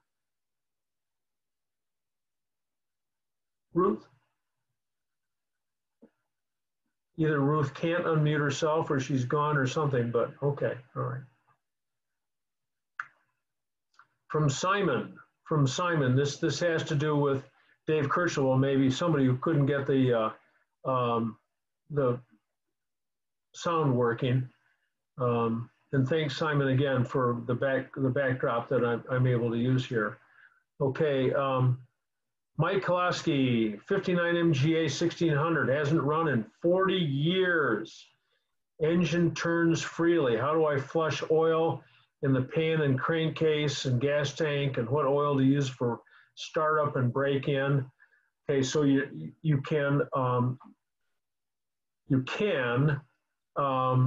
dump a gallon of diesel oil in the engine, and then once the brakes are done, tow the car, and just let that oil go everywhere throughout the engine, and the oil and fuel oil, and that'll loosen stuff up and blow stuff out of the way, and then all the debris will be caught in the oil filter. Then when you drain the pan, maybe some of that extra stuff will come out.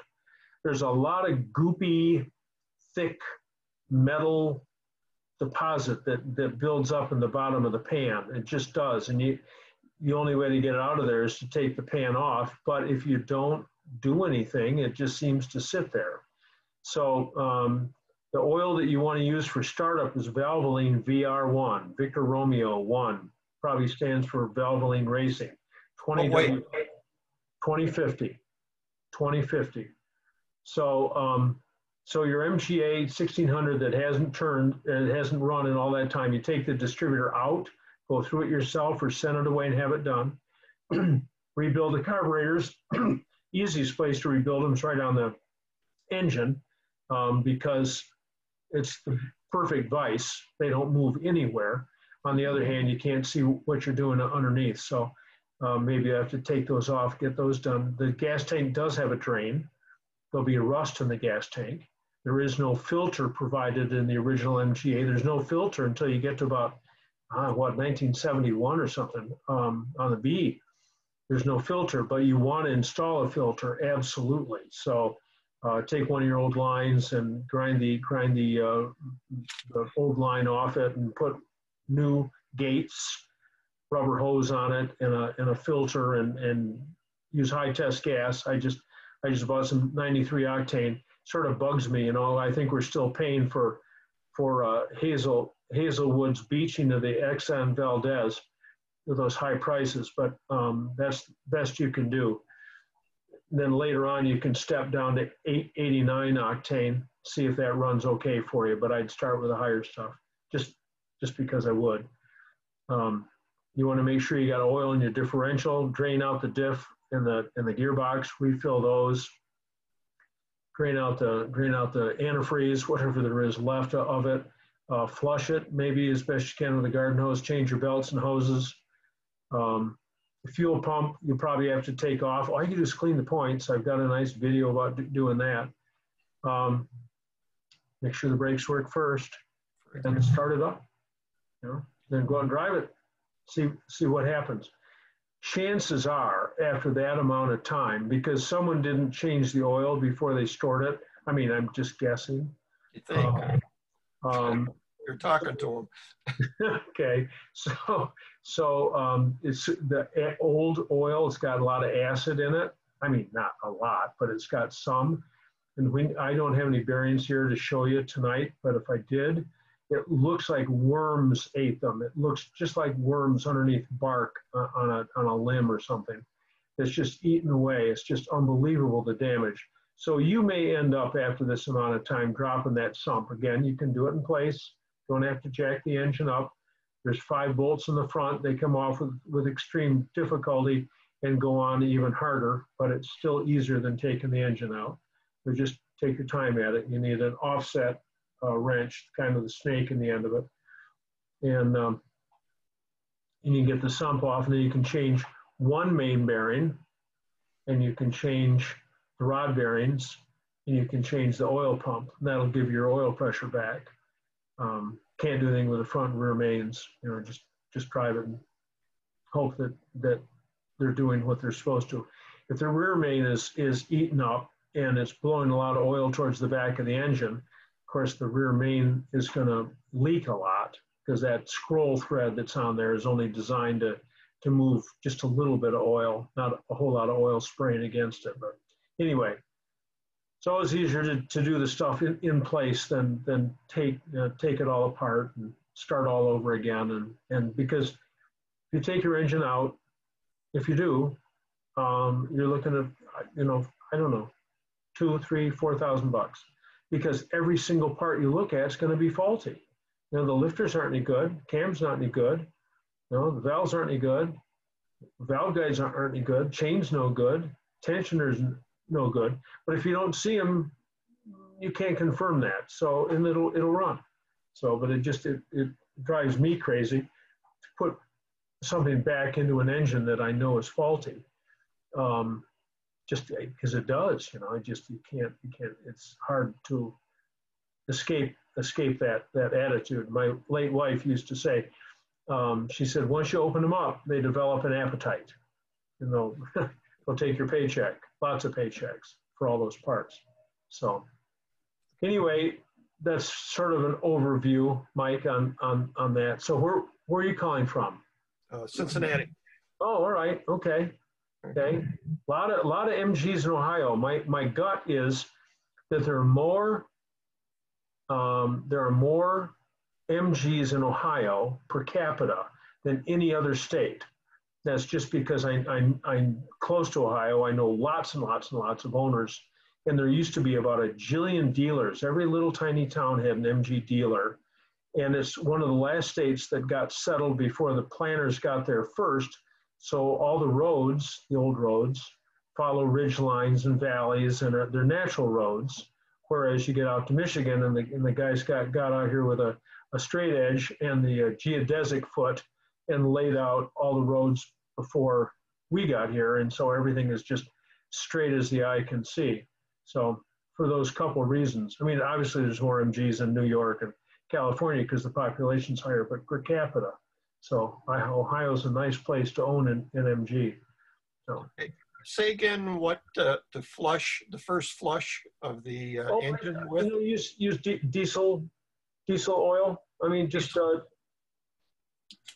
diesel oil. Okay. No, not diesel oil, diesel fuel. Diesel fuel. That's what I thought you said. Okay. Yeah. And just turn it over by hand and. Yeah, with a starter motor, or even if you take spark plugs out so it spins easily, and just get it all lubed and flowing, and then drain it out and hope that little bit of movement helps discharge a lot more stuff that's sitting in the bottom of the sump. Okay, thanks. Okay, all right. I'm gonna mute everybody again. Here we go. And with Sherry, to everyone. Sherry says hello. Hello, Sherry. From Judd, for Walter, if the towel works, consider wrapping the bow with foam pipe insulation. Thank you. Thank you. That insulation that you put around your hot or cold water pipes in your basement of your house so they don't drip or don't lose their heat. That's a perfect thing, and it provides a real nice, even look from the outside, even though it looks a little weird to someone who doesn't know, or someone who does know, but someone who doesn't know might just think that it goes up that high. That's a real good idea, Judd. Thank you very, very, very much for that. And from Mr. Guinness, try black pipe insulation. Okay, so, and from Frank Cataldo, what about pipe insulation? All right, so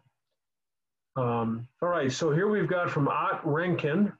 Ott, you can unmute yourself. It's just a comment here about probably something I said last time. If I didn't, I meant to. Ott says that he installed a new Bell exhaust system on his 78 MGB. It fit perfectly, looks great, and I can tell you from my experience with Bell exhausts that it sounds great. So I tried another one in my MGA prior to putting a Bell system on, and it sounded like a motorcycle with no muffler. I mean, it's just horrid. It's horrid. I mean, I don't mind a little bit of noise, but you just couldn't drive it in the neighborhood. So I got a Bell system. John, the reason I put the Bell on was I had a Monza system on it, and the way it's bent, it's so low beneath the rear axle that I was hitting it's only about 2 inches off the ground, and I was hitting everything, every kind of a speed bump or anything. I was just dragging that exhaust pipe across that axle. So that's the reason I went with the Bell, and it really fits nice. Great. Who'd you buy that from, Ott? I got it from Abington Spares. Okay. It was $350.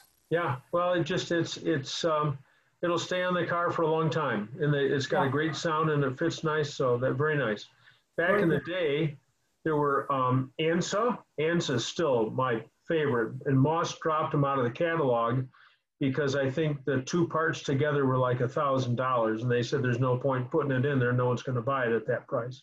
So it was ANSA, Monza, Stebro. There used to be lots of different independent muffler companies, but since our newest MGB is now 40 years old, the movement on mufflers just isn't enough. Walker used to sell all those muffler pieces, and they all fit pretty well. It was real nice, but now the stuff comes from who knows where, and some of it just isn't fitted very well. And then the problem that I had was that there was no muffling at all. I think they missed that step in the factory of stuffing whatever it is that they put in there to suck up the noise. So anyway, thank you very much. Where are you calling from? Columbia, South Carolina. Oh, hey, South Carolina is weighing in heavily tonight. Okay. I'm going to mute everybody. Here we go. All right, Sherry. Sherry, I'm having a 70, she's got a 72 midget that's having issues heating up fast within 30 minutes when stopped at a stoplight. Once I start moving, it starts cooling down. Is there anything I can do to keep it cool when sitting at a stoplight? No blocks in the radiator and a freshly flushed system and new hoses. So the cooling system has got just a couple parts to it. You've got the cylinder block, and you can have stuff stuck in there. MGCs have a design problem. It's like carpal tunnel. There's a hole in there that's too small for the coolant to get through, and MGC engines run hot. You can take care of that. I'm not familiar with that at all on a B or on a midget, certainly a 72 midget. So you got the water pump that picks the water up out of the bottom of the radiator, pushes it back into the block. It goes through the block, comes out the thermostat, which you buy and get a rating on that. New thermostats probably have the same quality control as timing lights, and God knows what they actually open up at. This isn't Jerry's problem, because it would be a problem all the time. And then so you got the block, the water pump, the radiator, and the hoses. And she says the radiator's been cleaned out. The water pumps, as a rule, I mean, there's exception to every rule. The water pumps never go bad. They wobble, they leak, they make noise, but they never stop pumping. I think in 45 years, I've only got 2 or 3 that the impellers came off them. So it's really, really rare. So we're left with timing. The cooling system is designed to dissipate a certain amount of heat. That heat increases if the timing is incorrect. When the timing is perfect, you get about 1/3 of the energy of the gasoline available at the flywheel, 1/3 out in the cooling system, and another 1/3 out in the exhaust. And whatever you try to do, you never can get more out of the flywheel than that 1/3. You can diminish it and increase the heat coming out of the exhaust or out of the cooling system. So let me propose that maybe that's what's going on. And again, to Sherry, you got to time this thing at 32 degrees before. You can contact me. I can give you the information. The problem with the 72 midget is the timing marks. There are just 3 of them that hang off the bottom of the front timing cover. Those have been folded back up underneath the last time the engine came out to do a clutch, so you can't even see the timing marks. They're a real hassle to fit. If you've got points, you can set the timing static, and that often makes more sense, because also on the midget, besides the timing marks being on the bottom, there's about that much space between the bottom of the radiator and the top of the front suspension part of the frame. So seeing those timing marks is just a tremendous project. So, and once they're bent up, you can't unbend them in place because you can't get to them. But sometimes you can see them just enough if you're static timing it. So Sherry, I would say to you that my guess is that there's something with the timing, and so the engine's making too much heat and it can't get rid of it. That's a guess. That's a guess. Armchair analysis at 500 miles. John, what did you just say about the MGC overheating? What was? There's a passageway in the bottom left front of the block that isn't large enough. It's like that. Let's see, about that big, and it should be like that big. And there's a plate that you can take up. You go online and just look for MGC cooling block enhancement, something like that. And there's a plate you can take off and you get right down in there with a die grinder and hog that hole out. And oh boy, now all of a sudden you're getting a whole lot more coolant running through the radiator than you were before.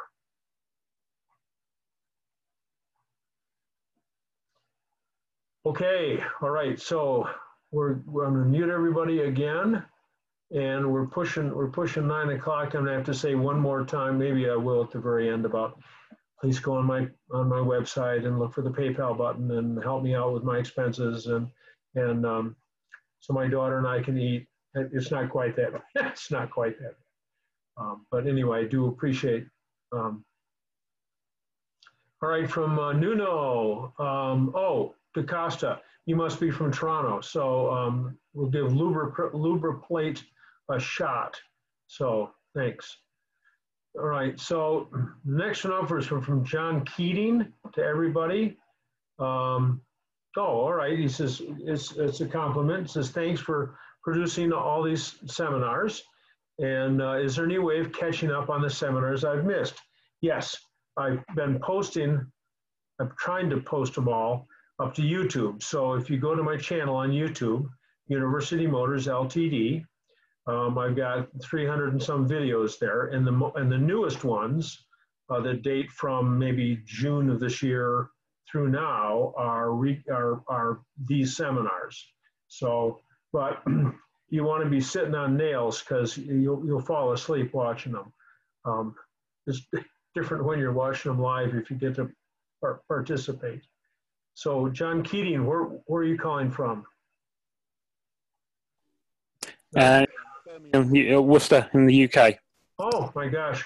So what's it, about 100 o'clock there right now? It is 1:30. You have to work tomorrow? Yeah, but I'm working from home. Oh, all right. Okay. All right. Okay. A little later start in the morning. So, okay. Anyway, so you can go there, John. Thanks very much. Always nice to see somebody from the home countries here. So, all right. I'm going to mute everybody. Mute all. Here we go again. And from Mike Ellis, I've got a 74 BGT with 66,000 miles. Engine runs well. I'm planning to drive it more next year, like 5,000 miles. Should I consider having hardened valve seats installed in the head, or should I leave well enough alone? If you're going to make one 5,000 mile trip, like you're going to leave from, I don't know, let's say you live in Pocatello, Idaho, and you're going to drive to New York City and back along Route 66 and back up home, you can make a case for doing that. But if it's just 5,000 miles in incremental runs around where you are, I wouldn't do it. You can check the compression on your engine. Just check the compression. You're looking for consistency within 10%. It really doesn't matter if the number you get is 90 or 190. Well, it does, but the compression gauges, the precision of the accuracy of the gauges is all over the place. And it depends on whether you're spinning it over on a cold morning or whether it's just been run and stuff like that. So you're looking for consistency within 10%. So if you get 100, 125, 125, 135, 120, hey, you're great. You're great. You know, but if you get 125. Did I hear what? Why? 120. We're going to mute, Doug, we're going to mute you here. There we go. Okay, Doug's muted again. Anyway, if you get like 125, 125, 80, 125, no, it's time to go. And when you go and when you take the cylinder head off and have the new valve guides installed, there are two important things to keep in mind. One, use the old-fashioned cast iron valve guides. In 1975, when they took the lead out of the gasoline, it was like, oh my gosh, we're not going to be able to drive our cars anymore. The cylinder heads are all going to fail, and the valves are all going to get sucked up in the head, and on and on and on. It turned out it wasn't true. And everyone said, oh my gosh, you know, the lead in the gasoline helps lubricate the valve guides, and without the lead, you know, we got to go to these phosphor bronze, the gold ones. So they did that, but it turns out that the phosphor bronze ones, you have to open up the clearance between the valve stem and the inside of the valve guide to 2 or 2.5 thousandths, so they don't crimp down and grab and gall the valve. So the valves are wobbling around in their seat, and they shouldn't be. They should be a whole lot tighter than that. So it turns out that if you use cast iron guides, they work just fine. turns out they're just great. There's nothing wrong with them at all. So use cast iron guides. And also on the MGA and MGB, use umbrella oil seals. Right now, there's some little O-rings that are supposed to go down underneath the collet and keep oil from getting sucked down into the valve guide. But you can use Felpro. I know this number off the top of my head, and I don't. If you got to know, send me a note. It's a repeating number. Oh my gosh, Felpro. I can't remember the number. I'm embarrassed. Anyway, use umbrella oil seals. You can use these on T-types too. The problem is that there's a deflector that's normally fitted underneath the inner spring that keeps oil off the valve guide. If you install the deflectors and the umbrella oil seals, the deflectors chop up the oil seal, so it's of no use. So you have to take those deflectors off, but anyone in a machine shop who's doing this would know that. When you go to put hardened seats in the head, you only have to put them on the exhaust valves because the inlet valves are always being washed in an ice-cold mixture of air-fuel, that ice-cold air-fuel mixture. But the exhaust valves, that's where all the heat is. So those are the ones that require the hardened seats. You don't have to change the valves. The original valves are just great. So. Thank you, John. Yeah, Mike, what are you going to do? Where are you going to drive? Oh, no, like you mentioned, it's just a cumulative of many small trips, Yeah, you know? Yep, just wait for it to fail. So what's that in the background? Is that the Golden Gate Bridge? It is. It's just a Well, I didn't figure you're up there. Isn't that where the Planet of the Apes started up? yeah, that right there. North of the No, bridge I'm in Maryland. Oh, all right. Okay. Yeah, very good. Okay. All right. Okay. All right. Thanks a lot. We're going to mute everybody. And here we go. We're going to our next one. From Randy. In my opinion, what is the best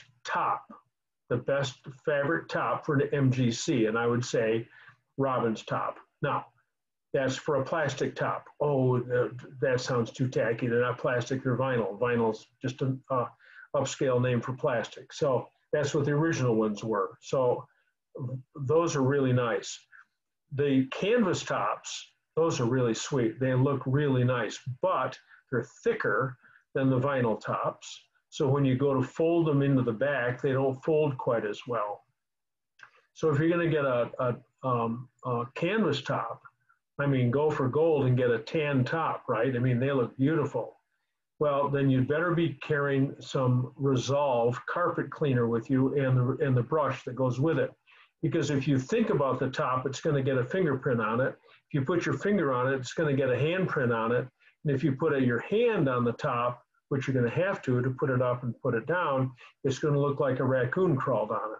So they get dirty so quickly. I'm no fan of light carpet or light tops in MGs because there's oil and grease. I mean, that's the way our cars are. So if you're going to get a fabric top, get a black top. That's each his own, but that's what I do. If you want to get the exotic tops, then you go to the MG Owners Club in England, MG Owners Club in Swansea. And they have, you want a black top with red piping, you want a red top with black piping, they got all kinds of wild stuff there.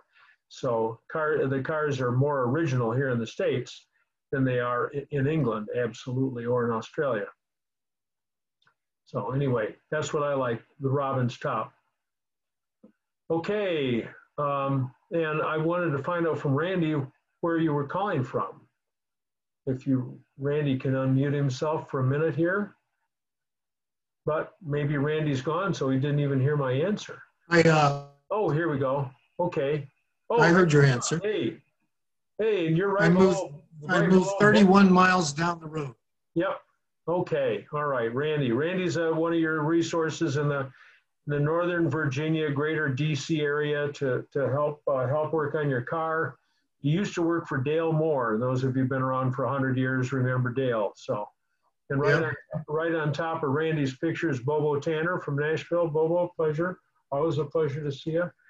So, okay. So I'm going to mute everybody here. And Randy from Virginia. Thanks, John. Yep. And then from A123, I missed what John said regarding the dial back timing light. What was the answer? Why am I only seeing 60 of the 134 participants, and I'm not seeing myself? Well, you only see a certain number of people. I expect there's all different ways to do this. You do it on your iPhone. You only see yourself or me. You can do it on a tablet. You can do it on an iPad. Maybe that's the same as a tablet. I'm not a Apple guy. Now, or you can do it on your desktop. And there are all different kinds of displays. But if you saw all 138, you wouldn't see us at all. We'd be like little tiny eraser heads, you know, on your screen. So there must be some way to toggle from one screen to another. What did I say about the dial back timing light? Rich Caldwell weighed in and said that, no, he was talking about the distributors. Strike that. The dial back timing lights, you have to have resistor wire to use them. They only last for so long. They're ultimately handy. They're just great to use. And if you're using it at home, maybe you won't get as much, you know, bouncing around and damage as mine does when I'm out at a show or something, laying it down on the ground and accidentally kicking it and stuff like that. So from A123, if you want to know about timing your car, send me a note, call me tomorrow or something, and I'll be happy to tune in with you and let you know how to use that. So, and where's A123 calling in from? If A123 is still here, I don't hear anybody. So okay, so we're going to mute all, and we're 9:05. You know, we can run to 9:30. I love it. Hi, John. I know you like to collect gearboxes. That's funny. Any chance you might have an overdrive unit and gearbox for 68 MGC you might like to sell? I'm struggling to find one in the UK. So there are a couple of places. Again, we're going to Paul Deershaw at Sports Car Craftsman in Denver, Colorado. We're going to John Esposito at Quantum Mechanics in Maryland. I think he's in Maryland. He does a lot of gearbox work. Because if you got a 4-synchro gearbox now, you don't need the whole gearbox, which is frightfully expensive to send, but you do need a main shaft, the intermediate housing, the rear housing, stuff like that. And there are 2 different gear sets on MGCs. There's the early one, which is the same as an MGB, and then there's the later one, which is strictly MGC. So John Keating, are you still on here, or did you? So, yeah, you're still here. So yeah, still here. All right. So so you got those 2. You can send me a note tomorrow if you want, and or send me an email. I'll give you those names again. We also have an MGC register in this country. There's 2 MGC organizations in this country. One is a standalone, the American MGC Register, and the other one is the North American MGB Register, which also has MGCs in it. And I just got my MGB bi-monthly magazine today, and someone had MGC parts for sale. I don't know what was in there, but John Keating send me a note, and I'll see if I can get some of these numbers back out. But again, you don't need the whole gearbox. You just need the main shaft and the intermediate housing, and then of course the overdrive. So great, thank you, John. I'll send you an email. Okay, all right. So thank you. Now we've got thanks for the Zoom. Here we go. We've got Joseph Vins John, I have a new, to me, a big project, hasn't run for about 8 years, 72 MGB. Would it be okay to JB weld up the existing freeze plugs? Absolutely. Just clean it first, you know, because JB Weld likes to adhere to metal. No point going to paint or something or other like that. But yes, do it, because if those freeze plugs pop out on the road, it's just such a it's just such a hassle, just a hassle. So Joseph Vins, are you still on? Yes, can you hear me all right, John? Absolutely. Where are you calling from? In Madison, Alabama, which is near Huntsville. Okay, all right. Yeah, we had a big MGA meet in Huntsville in 91, maybe? Oh, I don't think, let's see. Yeah, I was still here. Yeah, no, wait. Huntsville. Yeah, I was here then. I just didn't go. Yeah, MGAs. Yeah, it was real nice. It was like in a shopping, in a nice big grassy area off a shopping mall or something or other. I got a lot of VHS video from that meet. So that sounds good. Yeah, I've been working on this, and the engine's pretty clean. And after what you were saying about the freeze plugs, I thought maybe that'd be a good idea. So now I'll go ahead and do it. Yes, excellent idea. Oh, thank you. Okie doke. Well, thanks for checking in tonight. I'm muting everyone again, and now I have Ben. I fear I have a cracked head on my 74 18V engine. I don't want to run it too much and dilute the oil with antifreeze. When you send an MGB head to your Hudsonville machine shop, do you usually supply any valves and springs, or just let them deal with it?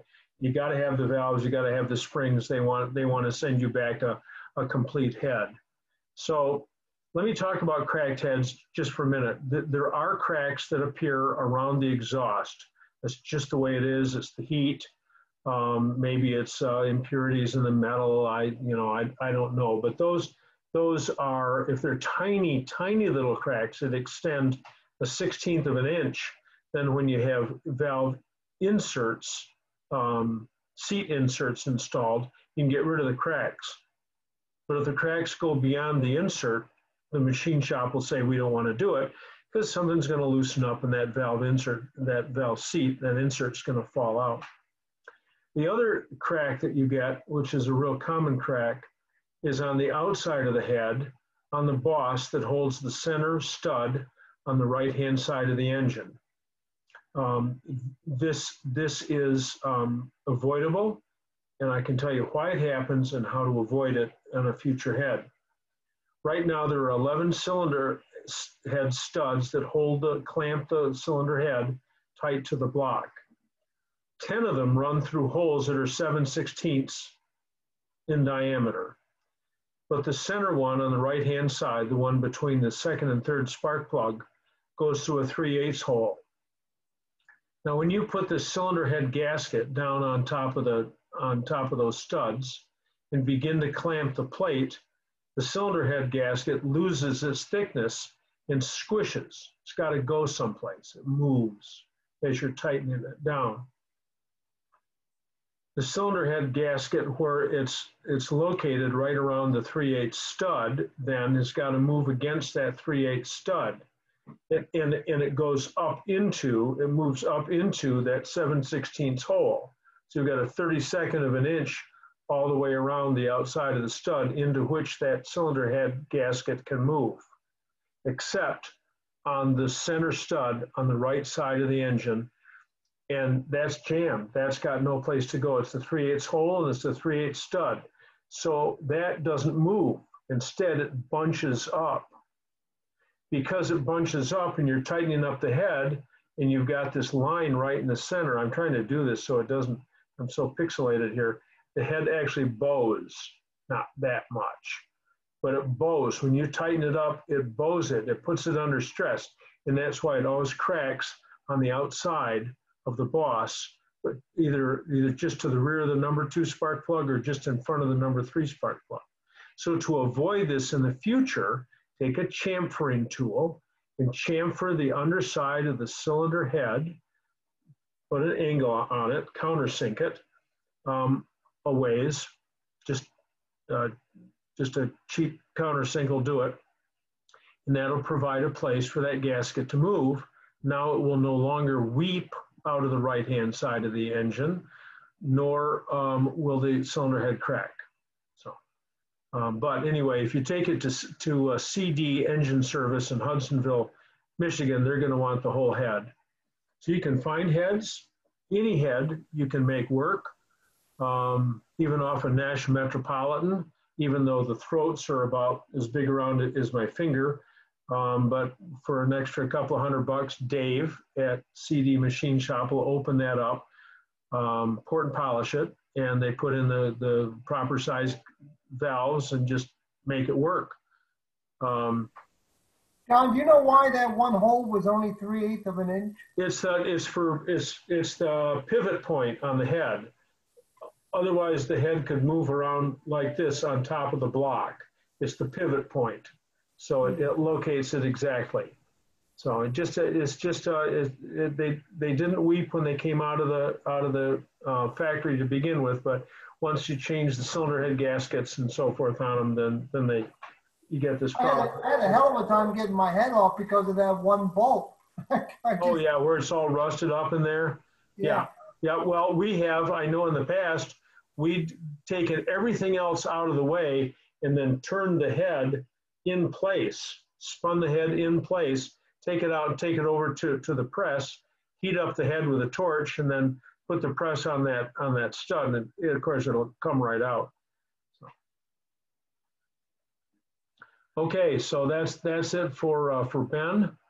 Who's that? Ben, you're calling from Valparaiso or where? Ben, you're unmuted. Unmute. Tell me where you're calling from. So you got it. That's the Ben I thought you were. Okay, all right, great. And if you need some information, Ben, about the machine shop or something, call me and I can provide that information to you. Okay, here we have, okay, all right, here we go. From David Wren. I have a screwdriver my grandfather used on his Indian motorbike in the early 1900s. It's still straight. So I guess next time we do this, I'll bring my, that leads us into dangerous territory if you bring your favorite tool, but bring your favorite tool from your workshop and show us, your spanner, your screwdriver, your socket, we can, I forgot to bring mine, but that's cool, David Wren. Where are you calling from, David Wren? Are you still on? David Wren, you're there. I can see you, but you're muted. Hi. Yeah, I'm from Auckland, New Zealand. Oh, oh my gosh, was it tomorrow there yet or what? Yeah, already. It's lunchtime. It's okay. All right. Well, yeah. All right. Okay. I'm looking forward to coming down sometime. So before the next earthquake hits and reduces Auckland to zip. So we don't get earthquakes. We just get volcanoes. Okay. It's Christchurch gets earthquakes, so we get volcanoes. So. All right. Okay. Well, it's always something. That's what Saturday Night Live. That's what Rosanna and Anna said. It's always something. So yeah, always something. Yeah. Where was that volcano that blew up when the excursion boat was there? And I don't know, a dozen people died, and the rest of them got really burned. That was offshore from you someplace, wasn't it? Yeah, that was down. That was what called Bay of Plenty. It's about 200 k's from here. Okay. Yeah. Yep. All right. Well, hey, thanks a lot, David, and congratulations on the screwdriver. There's a book. Great. There's a book available that's the history of the screwdriver, and it's written by a New York Times columnist whose editor told him to do a history of a tool. And he said, I want to start with a hammer, but the hammer disappears into caveman days. So it was the history of the screwdriver, and it's just this fascinating thing about Knight's outfits and making screws. It's a cottage industry, and every screw is fitted with its own nut because there's no such things as standard threads or lathes or anyway. So, okay. Thank you. Yeah, thank you for being here, David. All right, so now we're muted everybody again, and we're going to Simo. I put a Harley Davidson muffler on my 1500 MGA. Both engines are about the same size. So similar, but now it sounds like a motorcycle, my guess is. That's a pretty small muffler one. Is Simo still here? Can you weigh in and tell us how that sounded at the end? It's sitting in the car, it sounds like a Harley. That's a problem, definitely a problem. When you stand back from the car, it sounds pretty neat though. Okay. Yeah. What else can I say? I'm in Australia. What would I know? Okay. Do the toilets really flush backwards down there? Yeah, they do. Yeah, they do. I've been in America often, and trying to convince Yanks that it doesn't is a very difficult thing there. What a hoot. Hey, thank you very much. I'm looking forward to doing a club seminar with the Sydney Club. That'd be great. Yep. Next month or this month or next month. So, okay, actually, great. I'm not even in it. I'm in the Triumph Club. Well, TR3s and TR6s. I'm not in the MG car club. My son is. He's got to be. Okay. Very cool. Well, thanks. Thanks for being here. All right. I'm going to mute everybody again, and we're going to go on to Brown. Here's Brown. On my 72B, I have a slightly oversized stainless steel exhaust. Over the years of hitting too many parking lot speed bumps, the resonator under the driver's seat finally split. I searched everywhere for a new resonator of the right size, couldn't find one. I ended up taking my car to the neighborhood muffler shop and had them cut it out and just welded a new stainless steel pipe. It works fine and doesn't sound too bad either. So that's Brown. You can unmute yourself. You've spelled neighborhood with a pre-American spelling. Where are you calling from? Yeah, John, it's Dale Brown from Windsor. Oh, all right. Okay.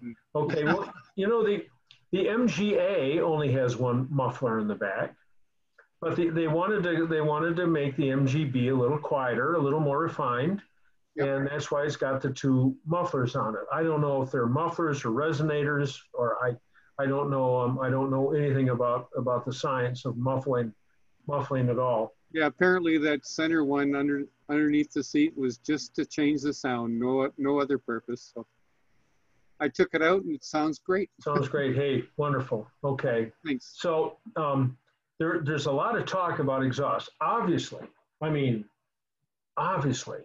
the larger the exhaust, the less the back pressure and the more energy you can get out of your engine, because it's no longer pumping the exhaust, having to pump the exhaust out of the engine down the tailpipe. But it turns out that's not true at all. So the TD, the original TD had like 1.25 inch pipe on it, just this tiny, tiny little pipe. It doesn't matter what you put on an MGB. You can get a relatively restricted exhaust, or you can get a great, huge free flow exhaust. It makes not one iota of difference. And this is based on my associate, Carl Heidemann, who's done 12 or 1,400 pulls on a dynamometer with every imaginable add-on and replacement part you can possibly get for an MGB. So the proof is in the pudding, and it's not measurable. It doesn't show up at half a horsepower or 1/4 of a horsepower.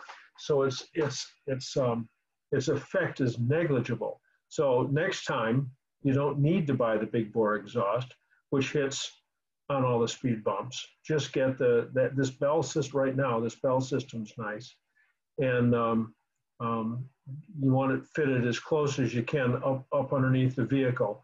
We used to have to get out the oxyacetylene torch with new exhausts, and you'd put the thing up there and it'd hang down. Someone was earlier complaining about his Stebro or Monza exhaust hitting all the stuff. And, you know, we'd have to heat up and bend the pipes.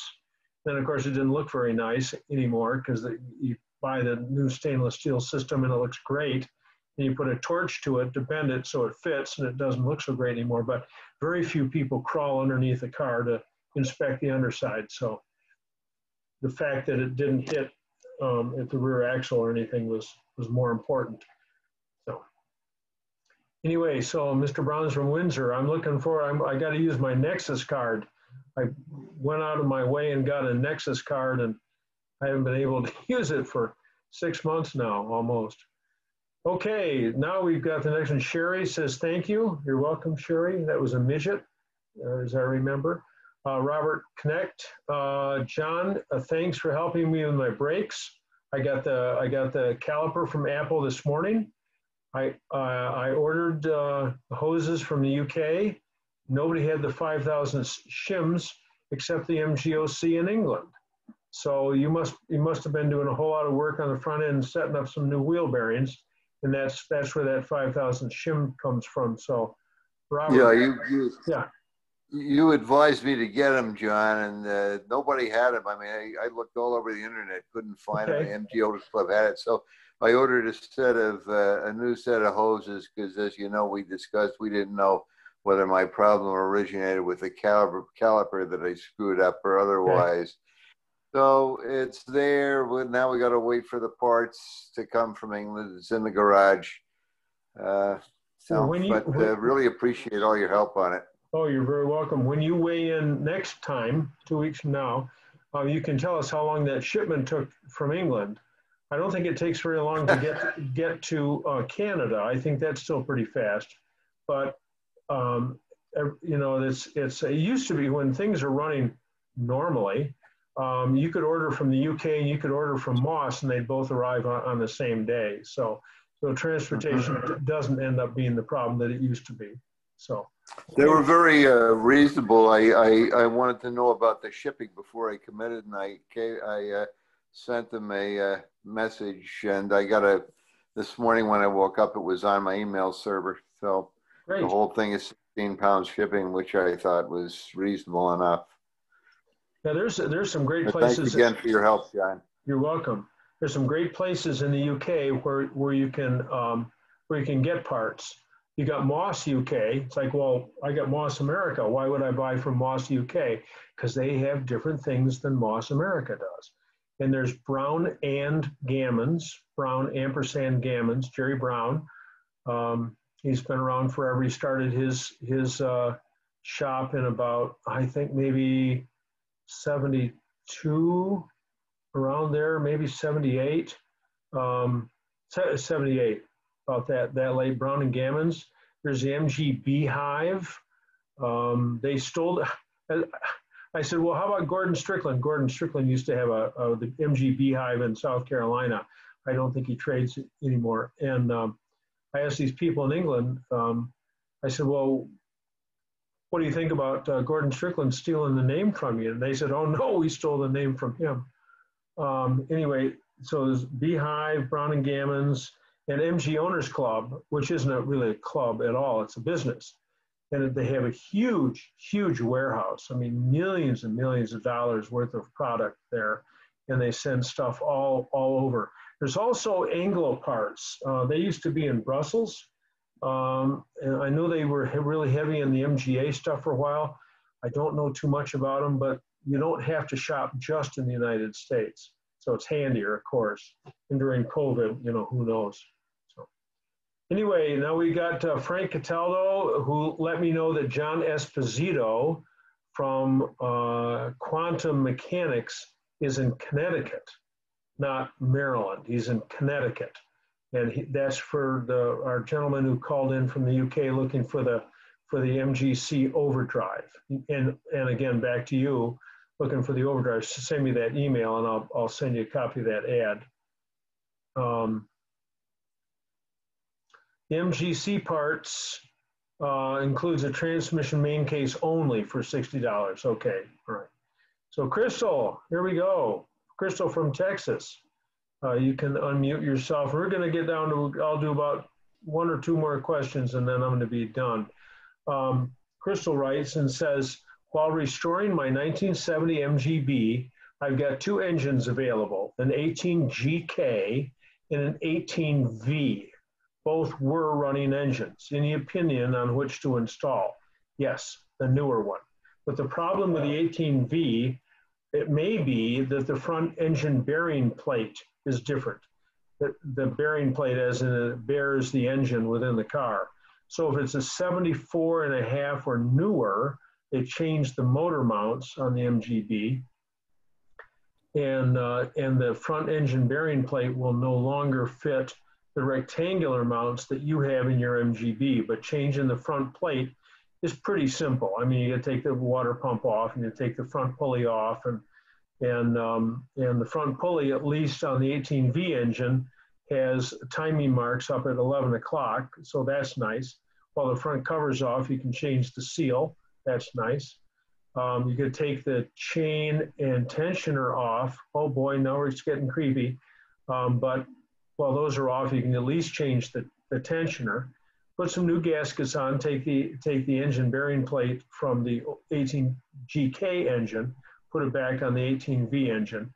So that 18V engine is a lot lighter. I mean, that engine started off in the MGB with 5 piston rings, 5. 3 compression, 2 oil scrapers.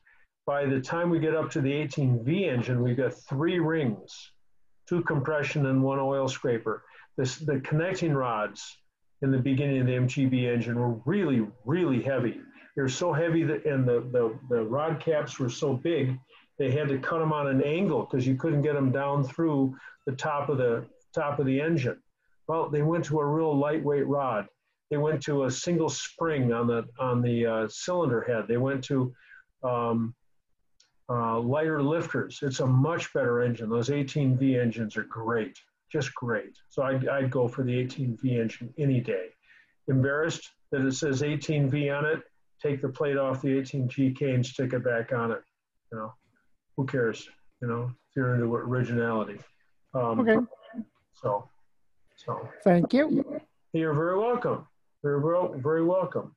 And oh my gosh, am I down to the end of my questions? And it's 9:30. I answered all the questions that I had tonight. Hey, thank you very kindly, everybody. Still on. We got 85 people still on. There's still time to go to my website and press the PayPal button. And I enjoy having everybody here, especially the guys, especially everybody. But we've got people that I recognize tonight from England, Australia, even though he's a Triumph owner. His son's got the MGA though, and England, and of course Canada and the United States. So thanks very, very much. Our next one will be 2 weeks from tonight. I'm going to do these twice a month, the first and third Thursdays. So or not Thursdays, Tuesdays. So the first one, just happens to be the first this time. So, and I guess the next time, oh my gosh, we'll have to do something in November, because I'm not doing this. I'm watching the returns on TV. So that's my excitement. So we'll do something in November. But anyway, next time I'll try to give a more passionate appeal for your favorite workshop tool, and we can all bring our special spanners and so forth, and hold them right up to the camera so we can see them. So anyway, thanks. I'm gonna unmute everybody. Well, wait, it says mute all, but I want to unmute all. Ask all to unmute. So you can unmute. There's a SUWs are having a complete mental breakdown right now, and it is glorious. Here we got somebody watching TV here. Listen to the radio. Anyway. Hey, thanks, John. Thank you, John. Thank you. Thank you. Thanks a lot. Thank you, John. Thank you, John. Selfie, Vincent. Hey, who knows? Good night. Good night, John Boy. Hey, John Boy. Yeah, okay. Mike Ellis, it's a pleasure. And you guys in Australia, I guess you can have lunch now. In New Zealand. So anyway, Dennis, Richard, Noreen. So it says Noreen, but I don't know if there's a Noreen there or not. So Mark, John. So anyway, Kurt Johnson, thank you very, very much for being here. Bobo Tanner, if you're still there someplace. And it's always a pleasure. I enjoy talking to everybody. Boy, somebody's getting a lot of noise in the background, huh? So anyway, all right. Good job, John. Thanks again, John. See you in 2 weeks.